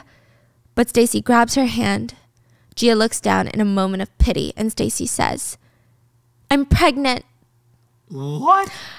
The heart attacks are coming. Mr. Kim feels like his life is over because that was supposed to be his fantasy baby mother. Michael literally falls on the floor and he's holding his chest. He's being dramatic, and the whole office is having a meltdown. Michael runs out of the building and finds himself drowning in soju on the street vendor that he used to love taking Gia to. And it's like a whole thing. Like, he's really upset about this. Not only that, he's got 3 loan sharks coming for him for all the money that he's indebted to. Anyway, he gets kidnapped on his way home. He gets kidnapped on his way home, okay? He wakes up. He's been taken completely hostage. Ropes are restraining him on his chest, wrist, and ankles. There's a brown paper bag over his head. One of the men snatched the bag from over his head, and he sees that he's been taken to the back of some sort of abandoned warehouse. "Who are you punks, huh? What do you think you're doing to me?" "Punks? Did you just call me a punk?" "Is it because I look so young?" "Oh, yeah, you do look young." So the punks are friendly. They're talking to each other. "Right? I do look young. By the way, it's pretty obvious who these 2 punks are. They're Richard's college friends, Sam and Fred." "Yeah." Richard asked them to scare the shit out of Michael, and it's obvious that they've never done this before. It's comical. God. It's very comical. Sam and Fred look awkward more than anything. Fred even put on a leather jacket, a gold chain over his posh little academic sweater to really give the vibes. But it's so unserious. One of them has a bat with nails in it. What the? Like a prop weapon? Yes. Sam bangs his hammer on the metal crate near him to shut Michael's ass up, but it spooks Fred just as much as it spooks Michael. Oh, yeah. I'm just sorry. I just meant something bad will happen to you guys, sir. By any chance, where are you from? Are you from Snake Loans or is it Viper Financial? The two guys look at each other and they immediately know what to do. You borrowed from Snake too? You know they don't hit people like we do. They like to cut people. Cut people? Fred moves his hammer over to his knees, wrists to show him exactly where they chop him up. And Michael looks like he's ready to sell his mom. Take her. I don't need her anymore. And the whole point of this whole kidnapping thing is just to make sure that Michael needs that money. He needs money, so he needs to get married. And guess who he cannot marry? Gia. So who's his next best bet? Who? Wait. This kidnap thing is to make him marry someone? Yes. Why? Because he knows that his mom is going to buy him a house when he gets married. What? And he needs money. This is the easiest way. Such a dumb plan. Okay. Exactly. So afterwards, he asks his mom. He confirms that she's going to buy him a house when they get married. She gives him a semi-confirmation. He goes to Stacy and is like, you need to marry me, babes. She's really upset. She's like, I thought you said I was nothing but pretty. And he's like, no. You and me. He gives the same speech. Okay. Shall we get married? We'll be a better family tomorrow than we are now. I promise. And Stacy really thinks she's out here about to live her main character moment. Meanwhile, our queen Gia is too busy girl bossing to even think about Stacy right now. She's out to dinner with Hannah and Mrs. Yang to celebrate the fact that they got their meal kit project back on track, and they even pop a bottle of champagne. And it looks like everybody's been busy cleaning up messes, especially Grandpa Yu. Mr. Lee heads over to bring him an incident report for Michael and Stacy's vile indecencies. So the problem wasn't Gia King, but her fiance and her friend? Yes, sir. But the employee is pregnant, so the customers decided to let it go. HR took action on the two employees, and Miss King was right about the meal kit case as well. It's common for managers to steal proposals. So Miss King was the victim. I need to meet her. Mr. Lee straight up fetches Gia, just like that, escorts her to the mansion. I mean, obviously, Grandpa Yu did not bring Gia to his family estate just to talk to her about business. He knows his grandson is down bad for her. I heard you went through a lot recently. Gia's sitting on the couch. I've decided to face the obstacles that are bound to happen. I guess there are many difficult people around you. No, there aren't that many, but there are some tough ones. She's not intimidated or anything? No. Am I one of the tough ones? I believe so. Yes. What are you going to do from now on? At that point, Daddy Richard runs in because he just heard that Gia was there, and he obviously can't breathe without a certain concentration of Gia particles in the air. And Richard screams, "Grandfather! Oh my goodness! You're scaring my guest, Richard." Richard steals her away from Grandpa and takes her outside to talk, and they're basically hiking this property. That's how big it is. The chairman didn't say much, so you don't have to worry too much.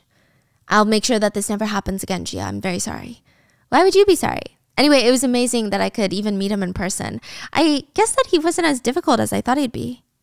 Anyways, Gia's like, I just told him the truth, that my bosses stole my proposal and maybe I should have just let it slide, but I didn't, and I don't regret it now.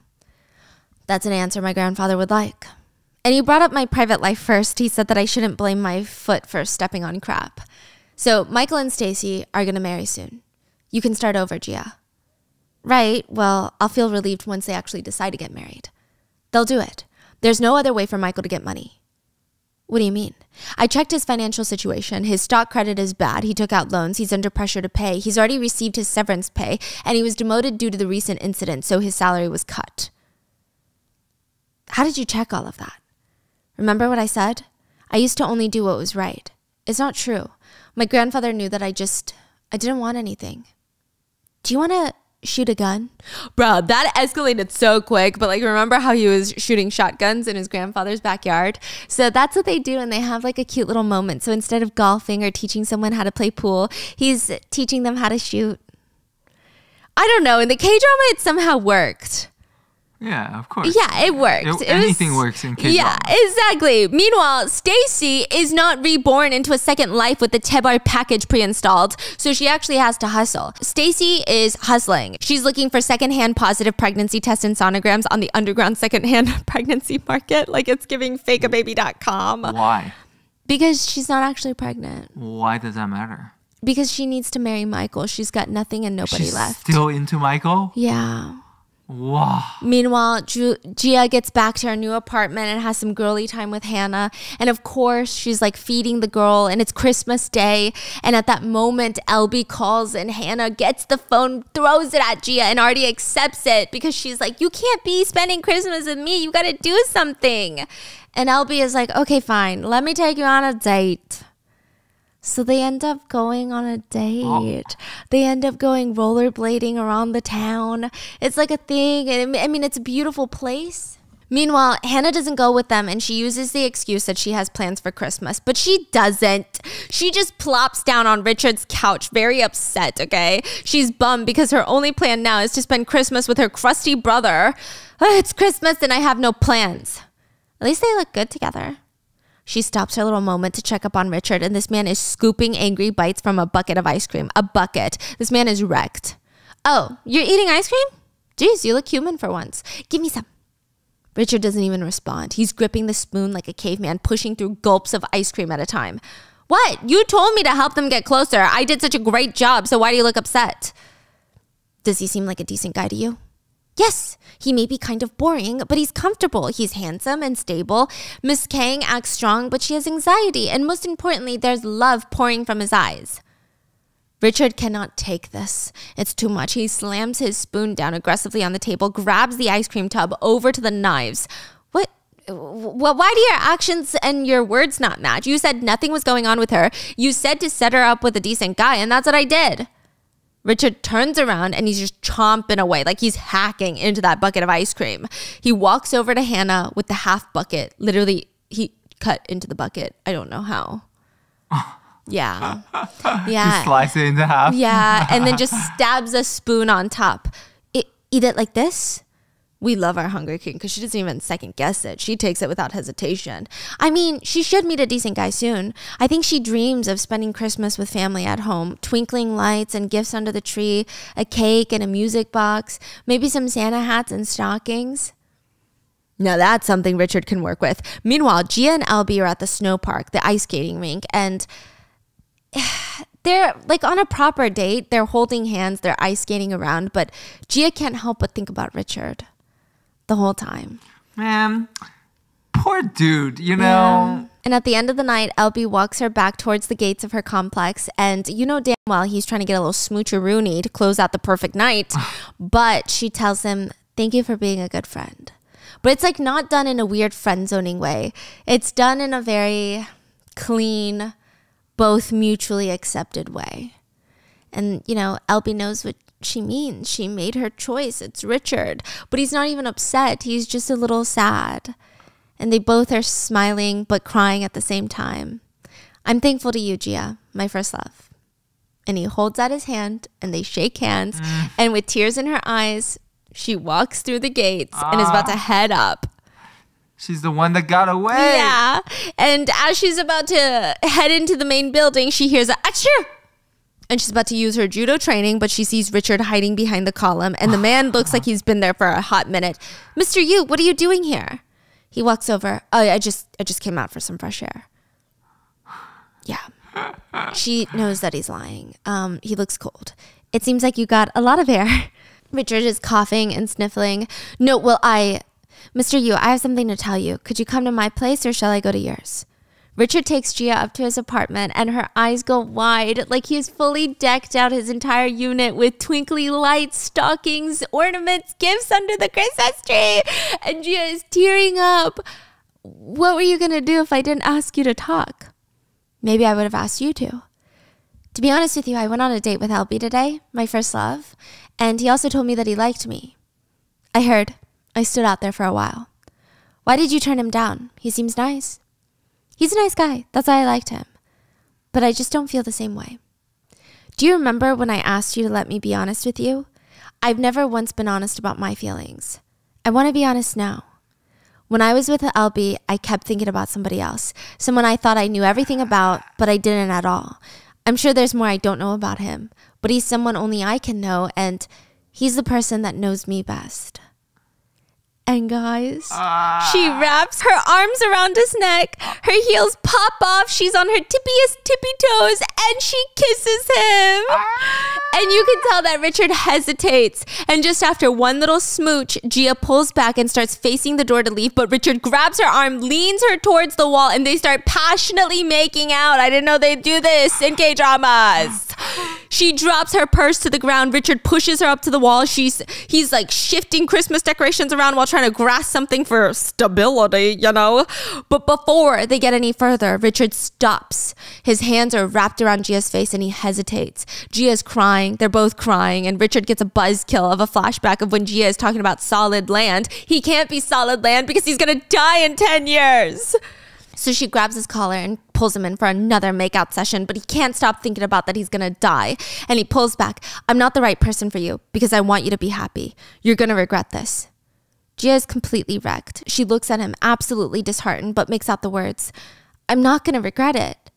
But nothing Gia's gonna say or do is gonna convince Richard. Daddy is insecure. So he grabs her wrist by one hand and low-key pushes her out the front door.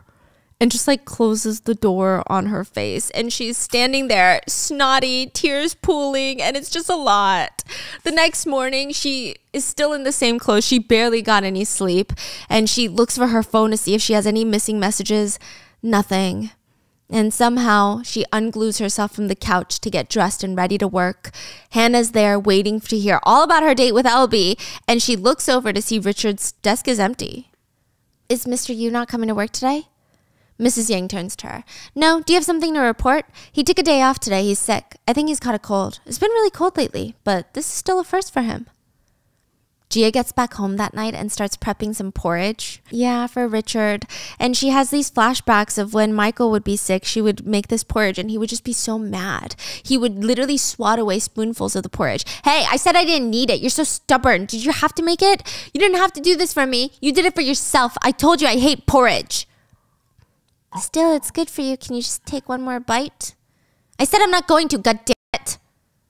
And she pushes down the feeling, and now Gia's standing there in front of Richard's apartment door with a thermos of hot chook in her hands. This is so like me.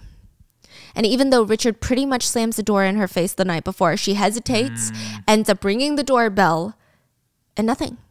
Is he not home? And she's almost ready to leave when she hears a thud and a pung. Her favorite kitty cat screech right after, and it sounds like something fell, and Pang, the cat, is meowing, and like it's just something's wrong. So Gia starts to panic, and out of pure concern, she types in Richard's passcode and runs into the place, and Pang, the cat, is standing next to Richard, who is passed out on the floor with an empty mug that fell from his hands. Mr. Yu, get up, let's go to the hospital. Gia's grabbing his forehead to check his temperature, and he's burning up. She's grabbing him, trying to lift him to his feet, and Richard hears the sound of her voice. Gia? You can't always see me like this. Are you okay? Doctor came by, took my meds. Are you still anxious? Does it still feel rocky? I hope you don't feel like you're on a boat. He sounds delirious on the meds, by the way. That's when Gia remembers. The boat? She puts two and two together. She's just now realizing this is the man that she met when her dad died. Wait, what? The college night when she was so drunk. Oh. Yeah. And how does she feel? Yeah, and Richard just says, I hope you're stable and happy because you're a good person. And Gia says, you're the one. The one in college, you were that man. And he chuckles and he grabs her by the face. I'm so hurt. I knew it was you from the moment I saw you. You've always been in my heart. And he grabs her hand and leans into her cute little, like, I don't know, he leans his cute drunk on meds face into her palm and he kisses it. And it's such a non-toxic man thing to do. Like there's something about kissing the inside of a hand. And they have this moment. Gia had no idea that this man that she was looking at and falling in love with was the first man to ever take care of her years and years ago. Meanwhile, LB is low-key looking for a purpose to live. Like, he's barely able to put dishes together because Gia rejected him. And then he gets an alert that there is someone waiting for him inside the restaurant. And it's Hannah. She's sitting in the same spot that Richard used to sit in. You're so much like your brother. What? Am I? That is such an insult, sir. You're kind of mean. I came here to talk about strategy. Hannah pulls out 2 tickets to a musical that's in town and pushes them up to his face. She suggests that he should take Gia, but LB starts crying, and she looks so confused. What? Well, the thing is, Gia and I... LB can't even get through his sentence, okay? He's fully a shell of a man. He's losing his freaking mind. And Hannah is trying to make him feel better, trying to get it together. Is Hannah into him? Not yet. Oh. But I think they will be.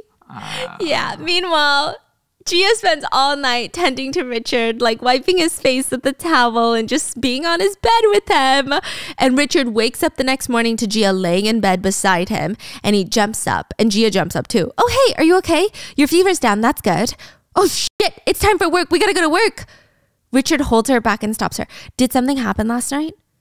Wait. Don't tell me last night was a mistake. She's toying with him. She's acting like they slept together.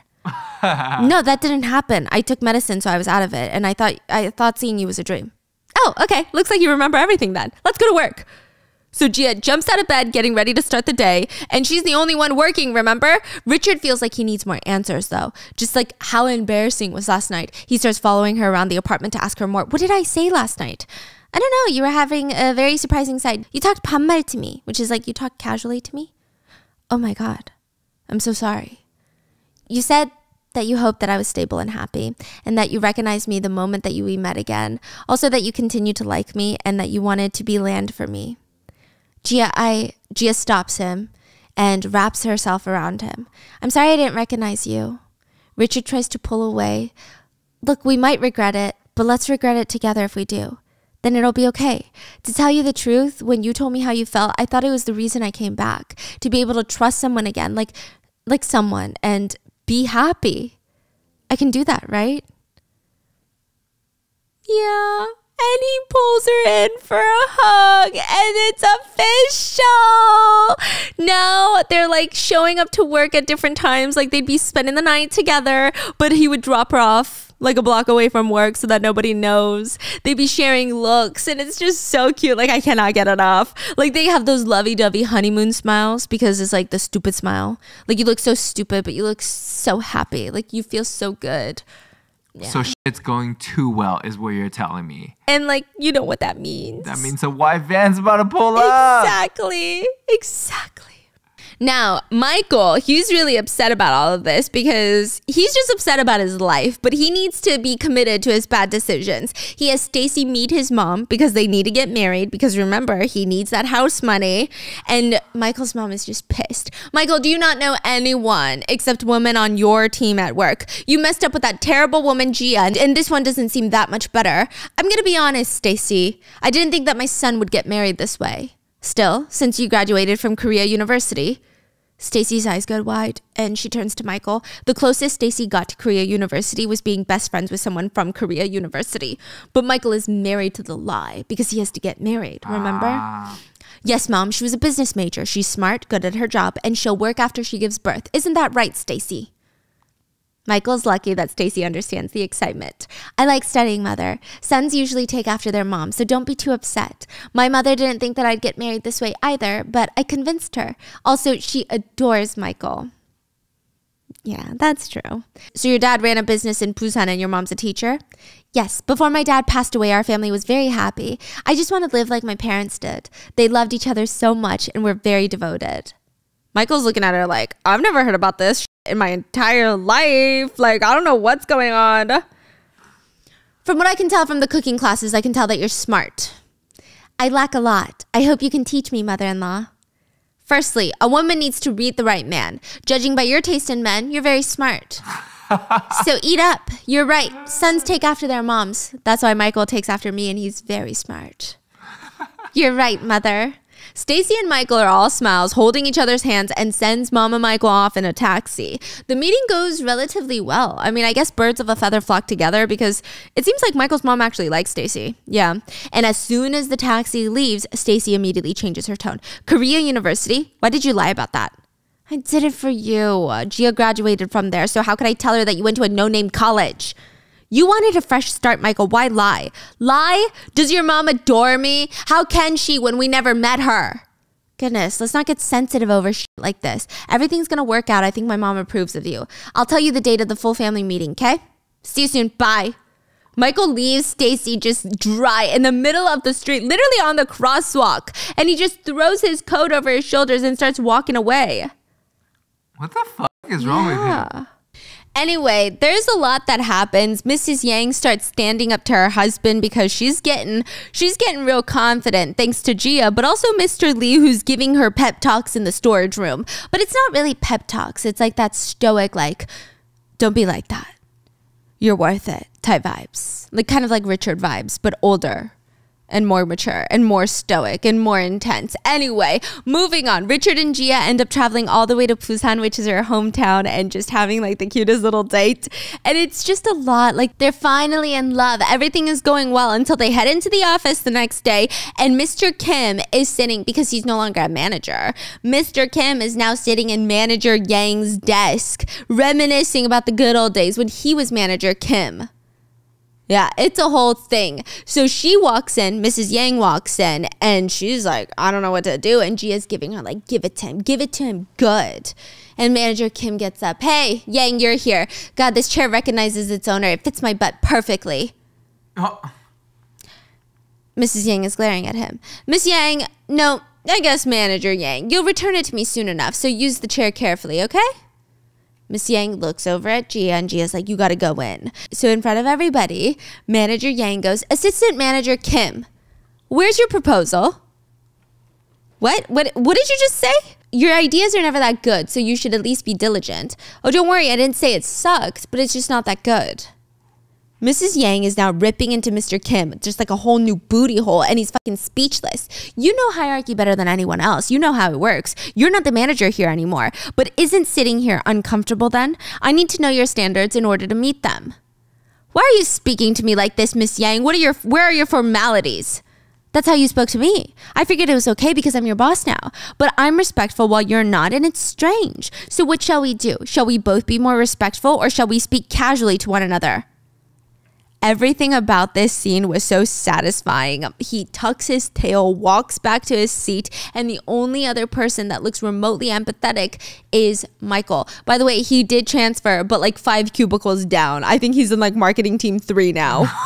So it's like, he's still there. I don't know what happened. Anyway, that night, the whole office has been invited to Mrs. Yang's parents' kogi house, beef house, like a Korean barbecue place, to celebrate her promotion.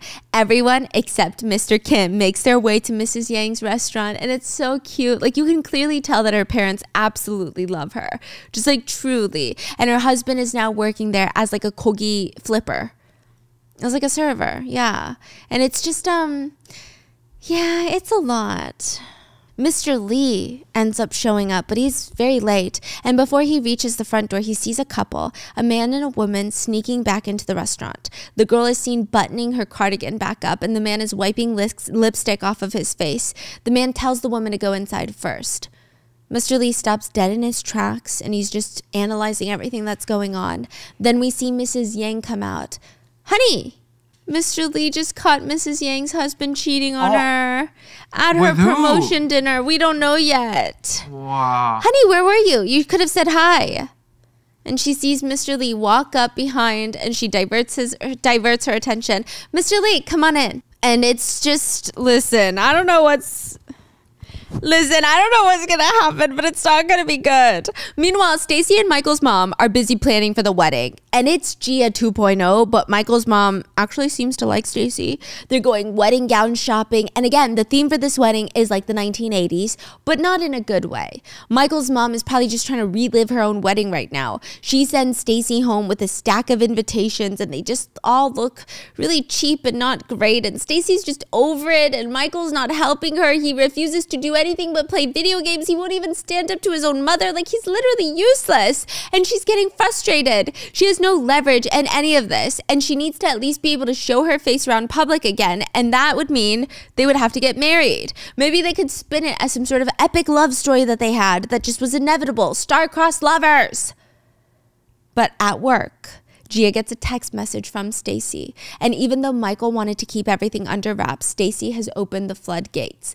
Gia sees that she got a wedding invitation to Michael and Stacy's wedding, and she immediately sends it to Richard, who Richard sends to HR, and they send it to the whole freaking company through the company email. Michael slams open the door to Mr. Lee's office. Sir, what's with the email? Who said to send out the company announcement like that?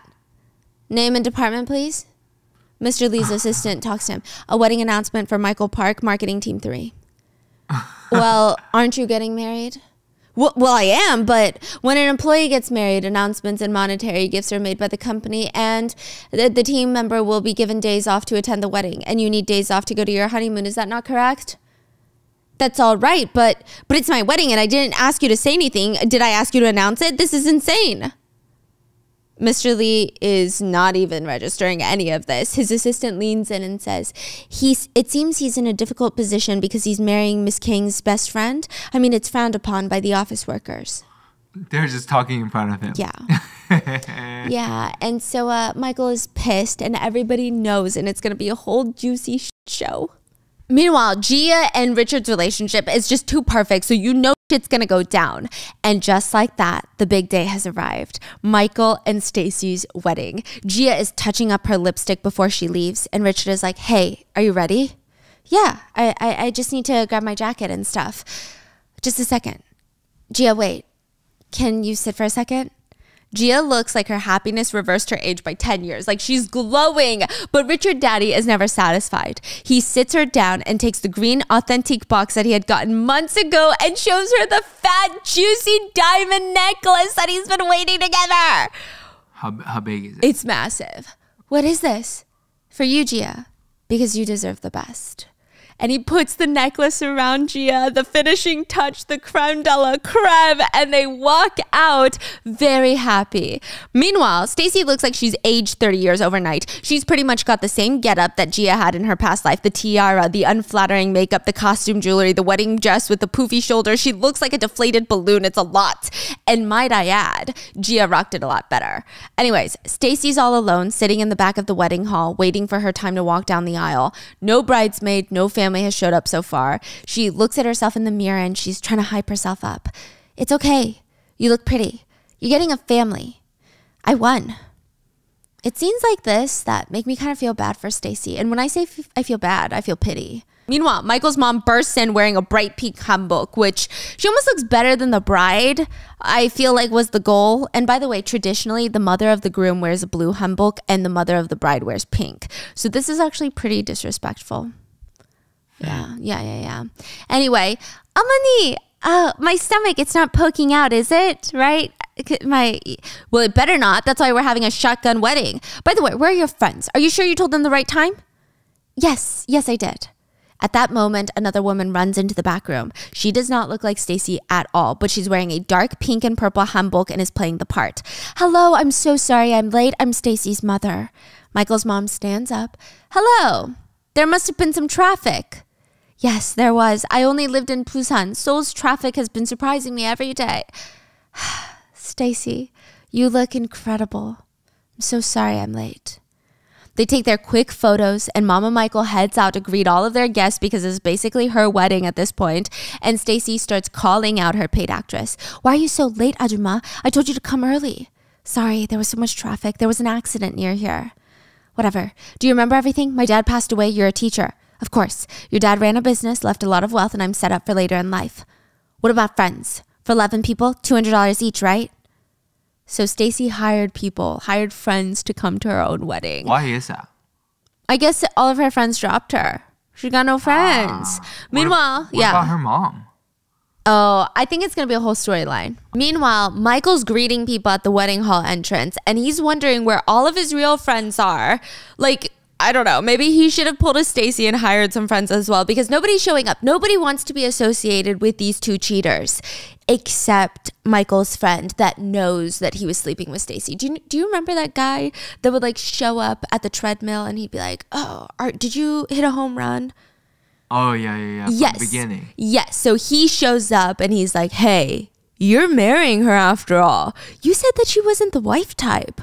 Michael's like, "Shh, stop that, okay? Did you come alone? Where are the others?"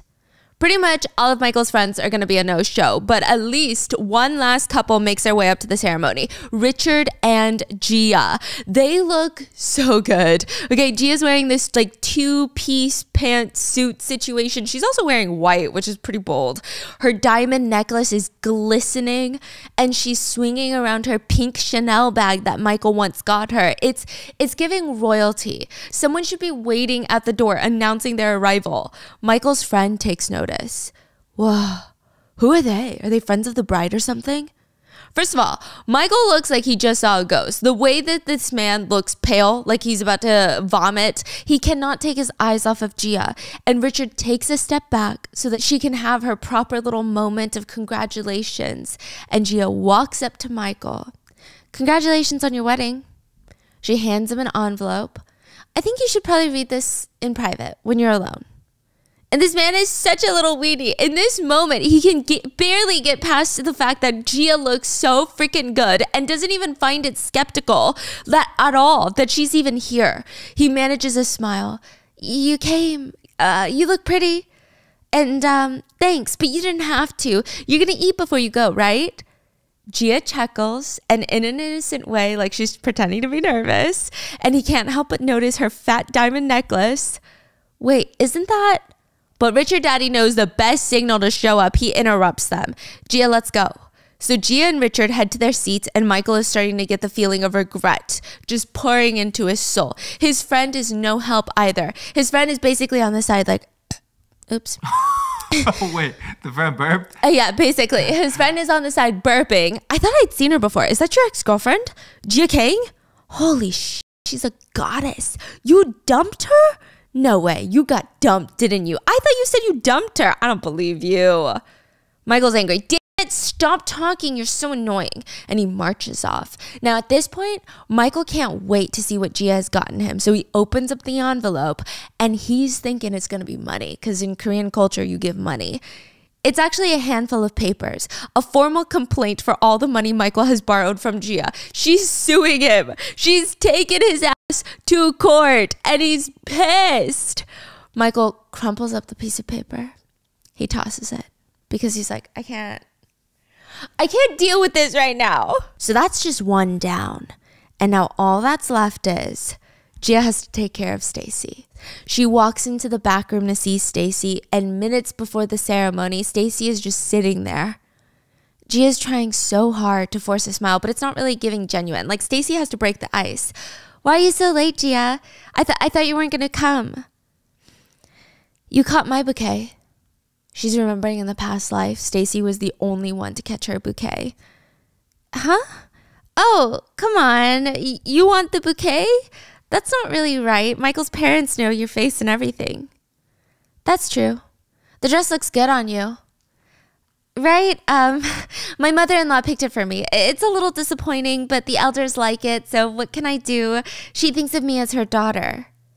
Gia just starts cackling in her face. "I'm so glad you guys get along." And I think Stacy at this moment is trying so hard to convince herself that she won, but it is so clear to Stacy, to Gia, to everybody that Stacy lost, and she's forcing her tears back.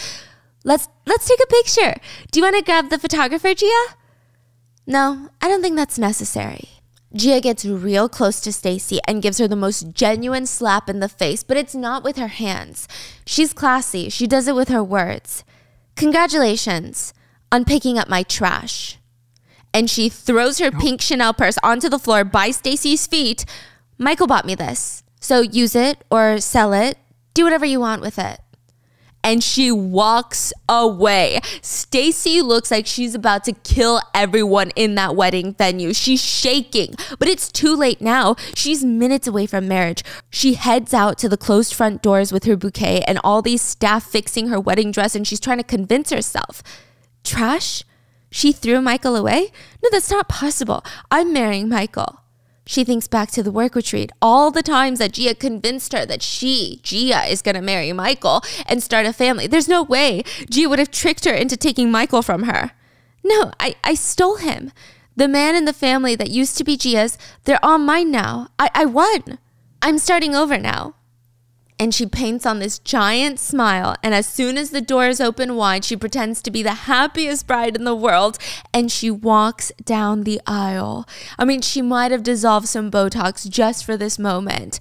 And Gia is having a blast. She's sitting in the back with Richard on one side, Hannah on the other side, and Gia is so grateful to finally have a memory of this wedding without her in it. And she gets to see the whole wedding unfold. After the ceremony, the bridal party starts taking pictures, but Hannah notices how different Stacy looks from her mom. She's like, that's not normal. But Gia doesn't say anything. It's interesting. Does it look that different? Yeah. And it does feel like something's going on with Stacy's mom, but we have no idea, and Gia doesn't tell anyone yet. Gia just thinks to herself, if my memory serves me correct, Stacy's mom is still alive. Weirdly enough, someone taps Gia on the shoulder. Elby, what are you doing here?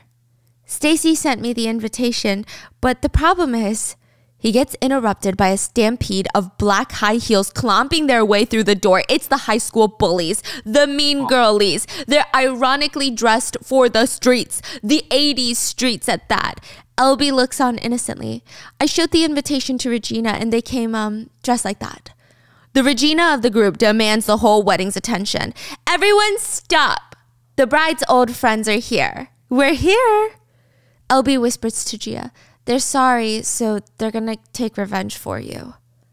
Bruh, at a wedding? Exactly. Gia did not ask for any of this, but I mean, I guess, I don't know, who is it hurting, right? Hannah's eating this up. Stacy's watching them march over to her while Michael's like, what the fork are your friends doing here?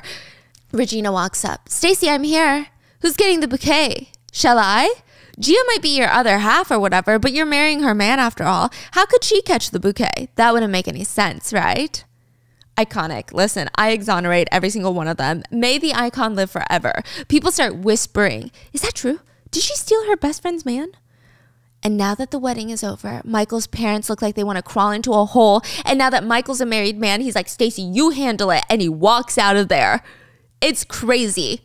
Regina's giving her a sarcastic shrug, and Mama Michael decides to butt in. And who are you people? Oh, I'm Stacy's best friend. I'm the left ball. I'm the what? Left ball. I don't get it. And then another friend pops up and says, I'm the right ball, like testes. What? It's just very vulgar. And Michael's mom is like, who are these vulgar people and where do they come from? Vulgar? What are you thinking, ma'am? We're like her eyeballs. We're not talking about those. And we're the apple of each other's eyes. Come on, what are you thinking? Something vulgar? Okay, guys, these girls are crazy, okay? Do you know whose family's wedding this is? And Regina's amused.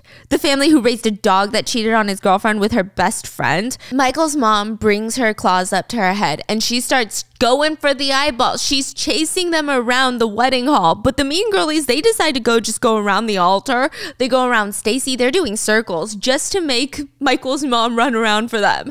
They finally get kicked out by the staff and Regina gives a big, genuine smile to Gia as she gets escorted out. Richard tells Gia, you've got some great friends. Well, they were pretty great when they bullied me too. Meanwhile, the wedding spirals downward from here and everybody is just getting ready to leave. Like, nobody wants to stick around for all of this. This is just absolutely unhinged. And everyone is gone except for Richard, Gia, Elby, and Hannah. Richard tells Gia that she should probably get some rest, so she follows his lead. Basically, this is confirming to Elby and Hannah that she chose Richard. Gia tells Elby that she'll call him later and waves bye to Hannah, and they leave Elby and Hannah to figure out what to do next. And Hannah awkwardly turns I'm gonna go eat at the reception. Do you want to join me? If you're okay with eating somewhere else, I can buy. Of course. That sounds great. But my manager was supposed to come too. Where is she? Mrs. Yang was supposed to be here. If you can't tell already, they're for sure each other's vibes. Okay, come on. Like the cook and the foodie, it's been real from the start. And speaking of romance, Mr. Lee is working on the weekend and he hears Mrs. Yang crying in the supply room. Not on office time, you don't, he's thinking. I told you not to come in here. He gets concerned because she's slunched over sitting on a box crying. It's the weekend. What are you doing here?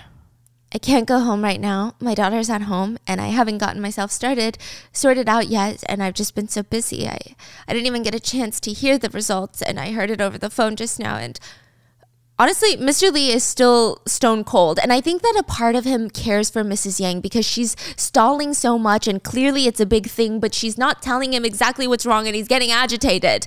Calm down and speak clearly. No, you know what? Let's just leave.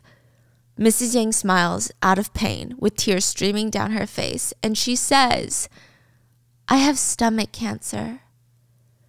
The fate went to Mrs. Yang. Oh. Yeah. Oh my God. And you guys, it's not even over yet because Gia's sitting in the passenger seat of Richard's car and it's like a cute little vibe. They're holding hands. They're listening to music. She has no idea Mrs. Yang has stomach cancer. Everything is holly jolly good times. But of course, episode 11 is not episode 11 unless the main ship breaks up. So let's just rip the bandage off because the writers blessed us so hard with this episode and the previous episode, and now we must payeth the tax. The Lord giveth and the Lord taketh away. They get back home and they're locked in hand, but something stops Richard. A woman exits from the front door of the building and you can just tell by the high heels. It's not clonking like Stacy. It's click-clacking. She's the what girl from Japan? She's wearing these expensive heels and a beautiful baby blue dress and a coat and she walks right up to Richard. I came to talk for a moment, but I guess this is a little awkward. Richard just stands there in shock, gripping Gia's hand. The woman looks like Stacy, but richer, classier, smarter. Stacy, but if Stacy had $1 billion to play with to be evil, like that's her vibe. Like Stacy is about to feel like an elementary park playground bully. Yeah. This is the girl, right? She's just got some presence to her that's just out of this world. She turns to Gia. Hello, I'm Yura, Richard's fiance. Wait, I guess ex-fiance, since he called off the engagement. I didn't know it was because he had another woman. And this is the end. So, I mean, like, what is she here for? Okay, so I heard some spoilers from the RM team, and they were telling me how Stacy is nothing. Stacy is not even the villain of this show, actually. Oh, this girl's evil. She's so evil, they said. Like, pure evil. Like, there will be episodes. They said this is like the last few episodes of Harry Potter. Like, the last few movies of Harry. Like, we got this was the Phoenix. Yeah. No. This is like the Sorcerer's Stone. Yeah. This is like the Chamber of Secrets, and now we're about to head into Deathly Hallows. Yeah, that's what I was thinking. Like, Stacy is not that bright. Yeah. Like, she really did all of that to get married to Michael, so... Yeah, but this one's really bright and, like, really nasty and really evil just for the sheer fun of being fucking evil. Okay, that's good. That's good? That's good? Yeah, that was too easy, man. What? So that is it. And I will see you guys on Monday for part 5. The world's longest series ever. Please let me know if you guys get sick of it and I will stop it. But I hope you guys enjoyed and I'll see you guys tomorrow.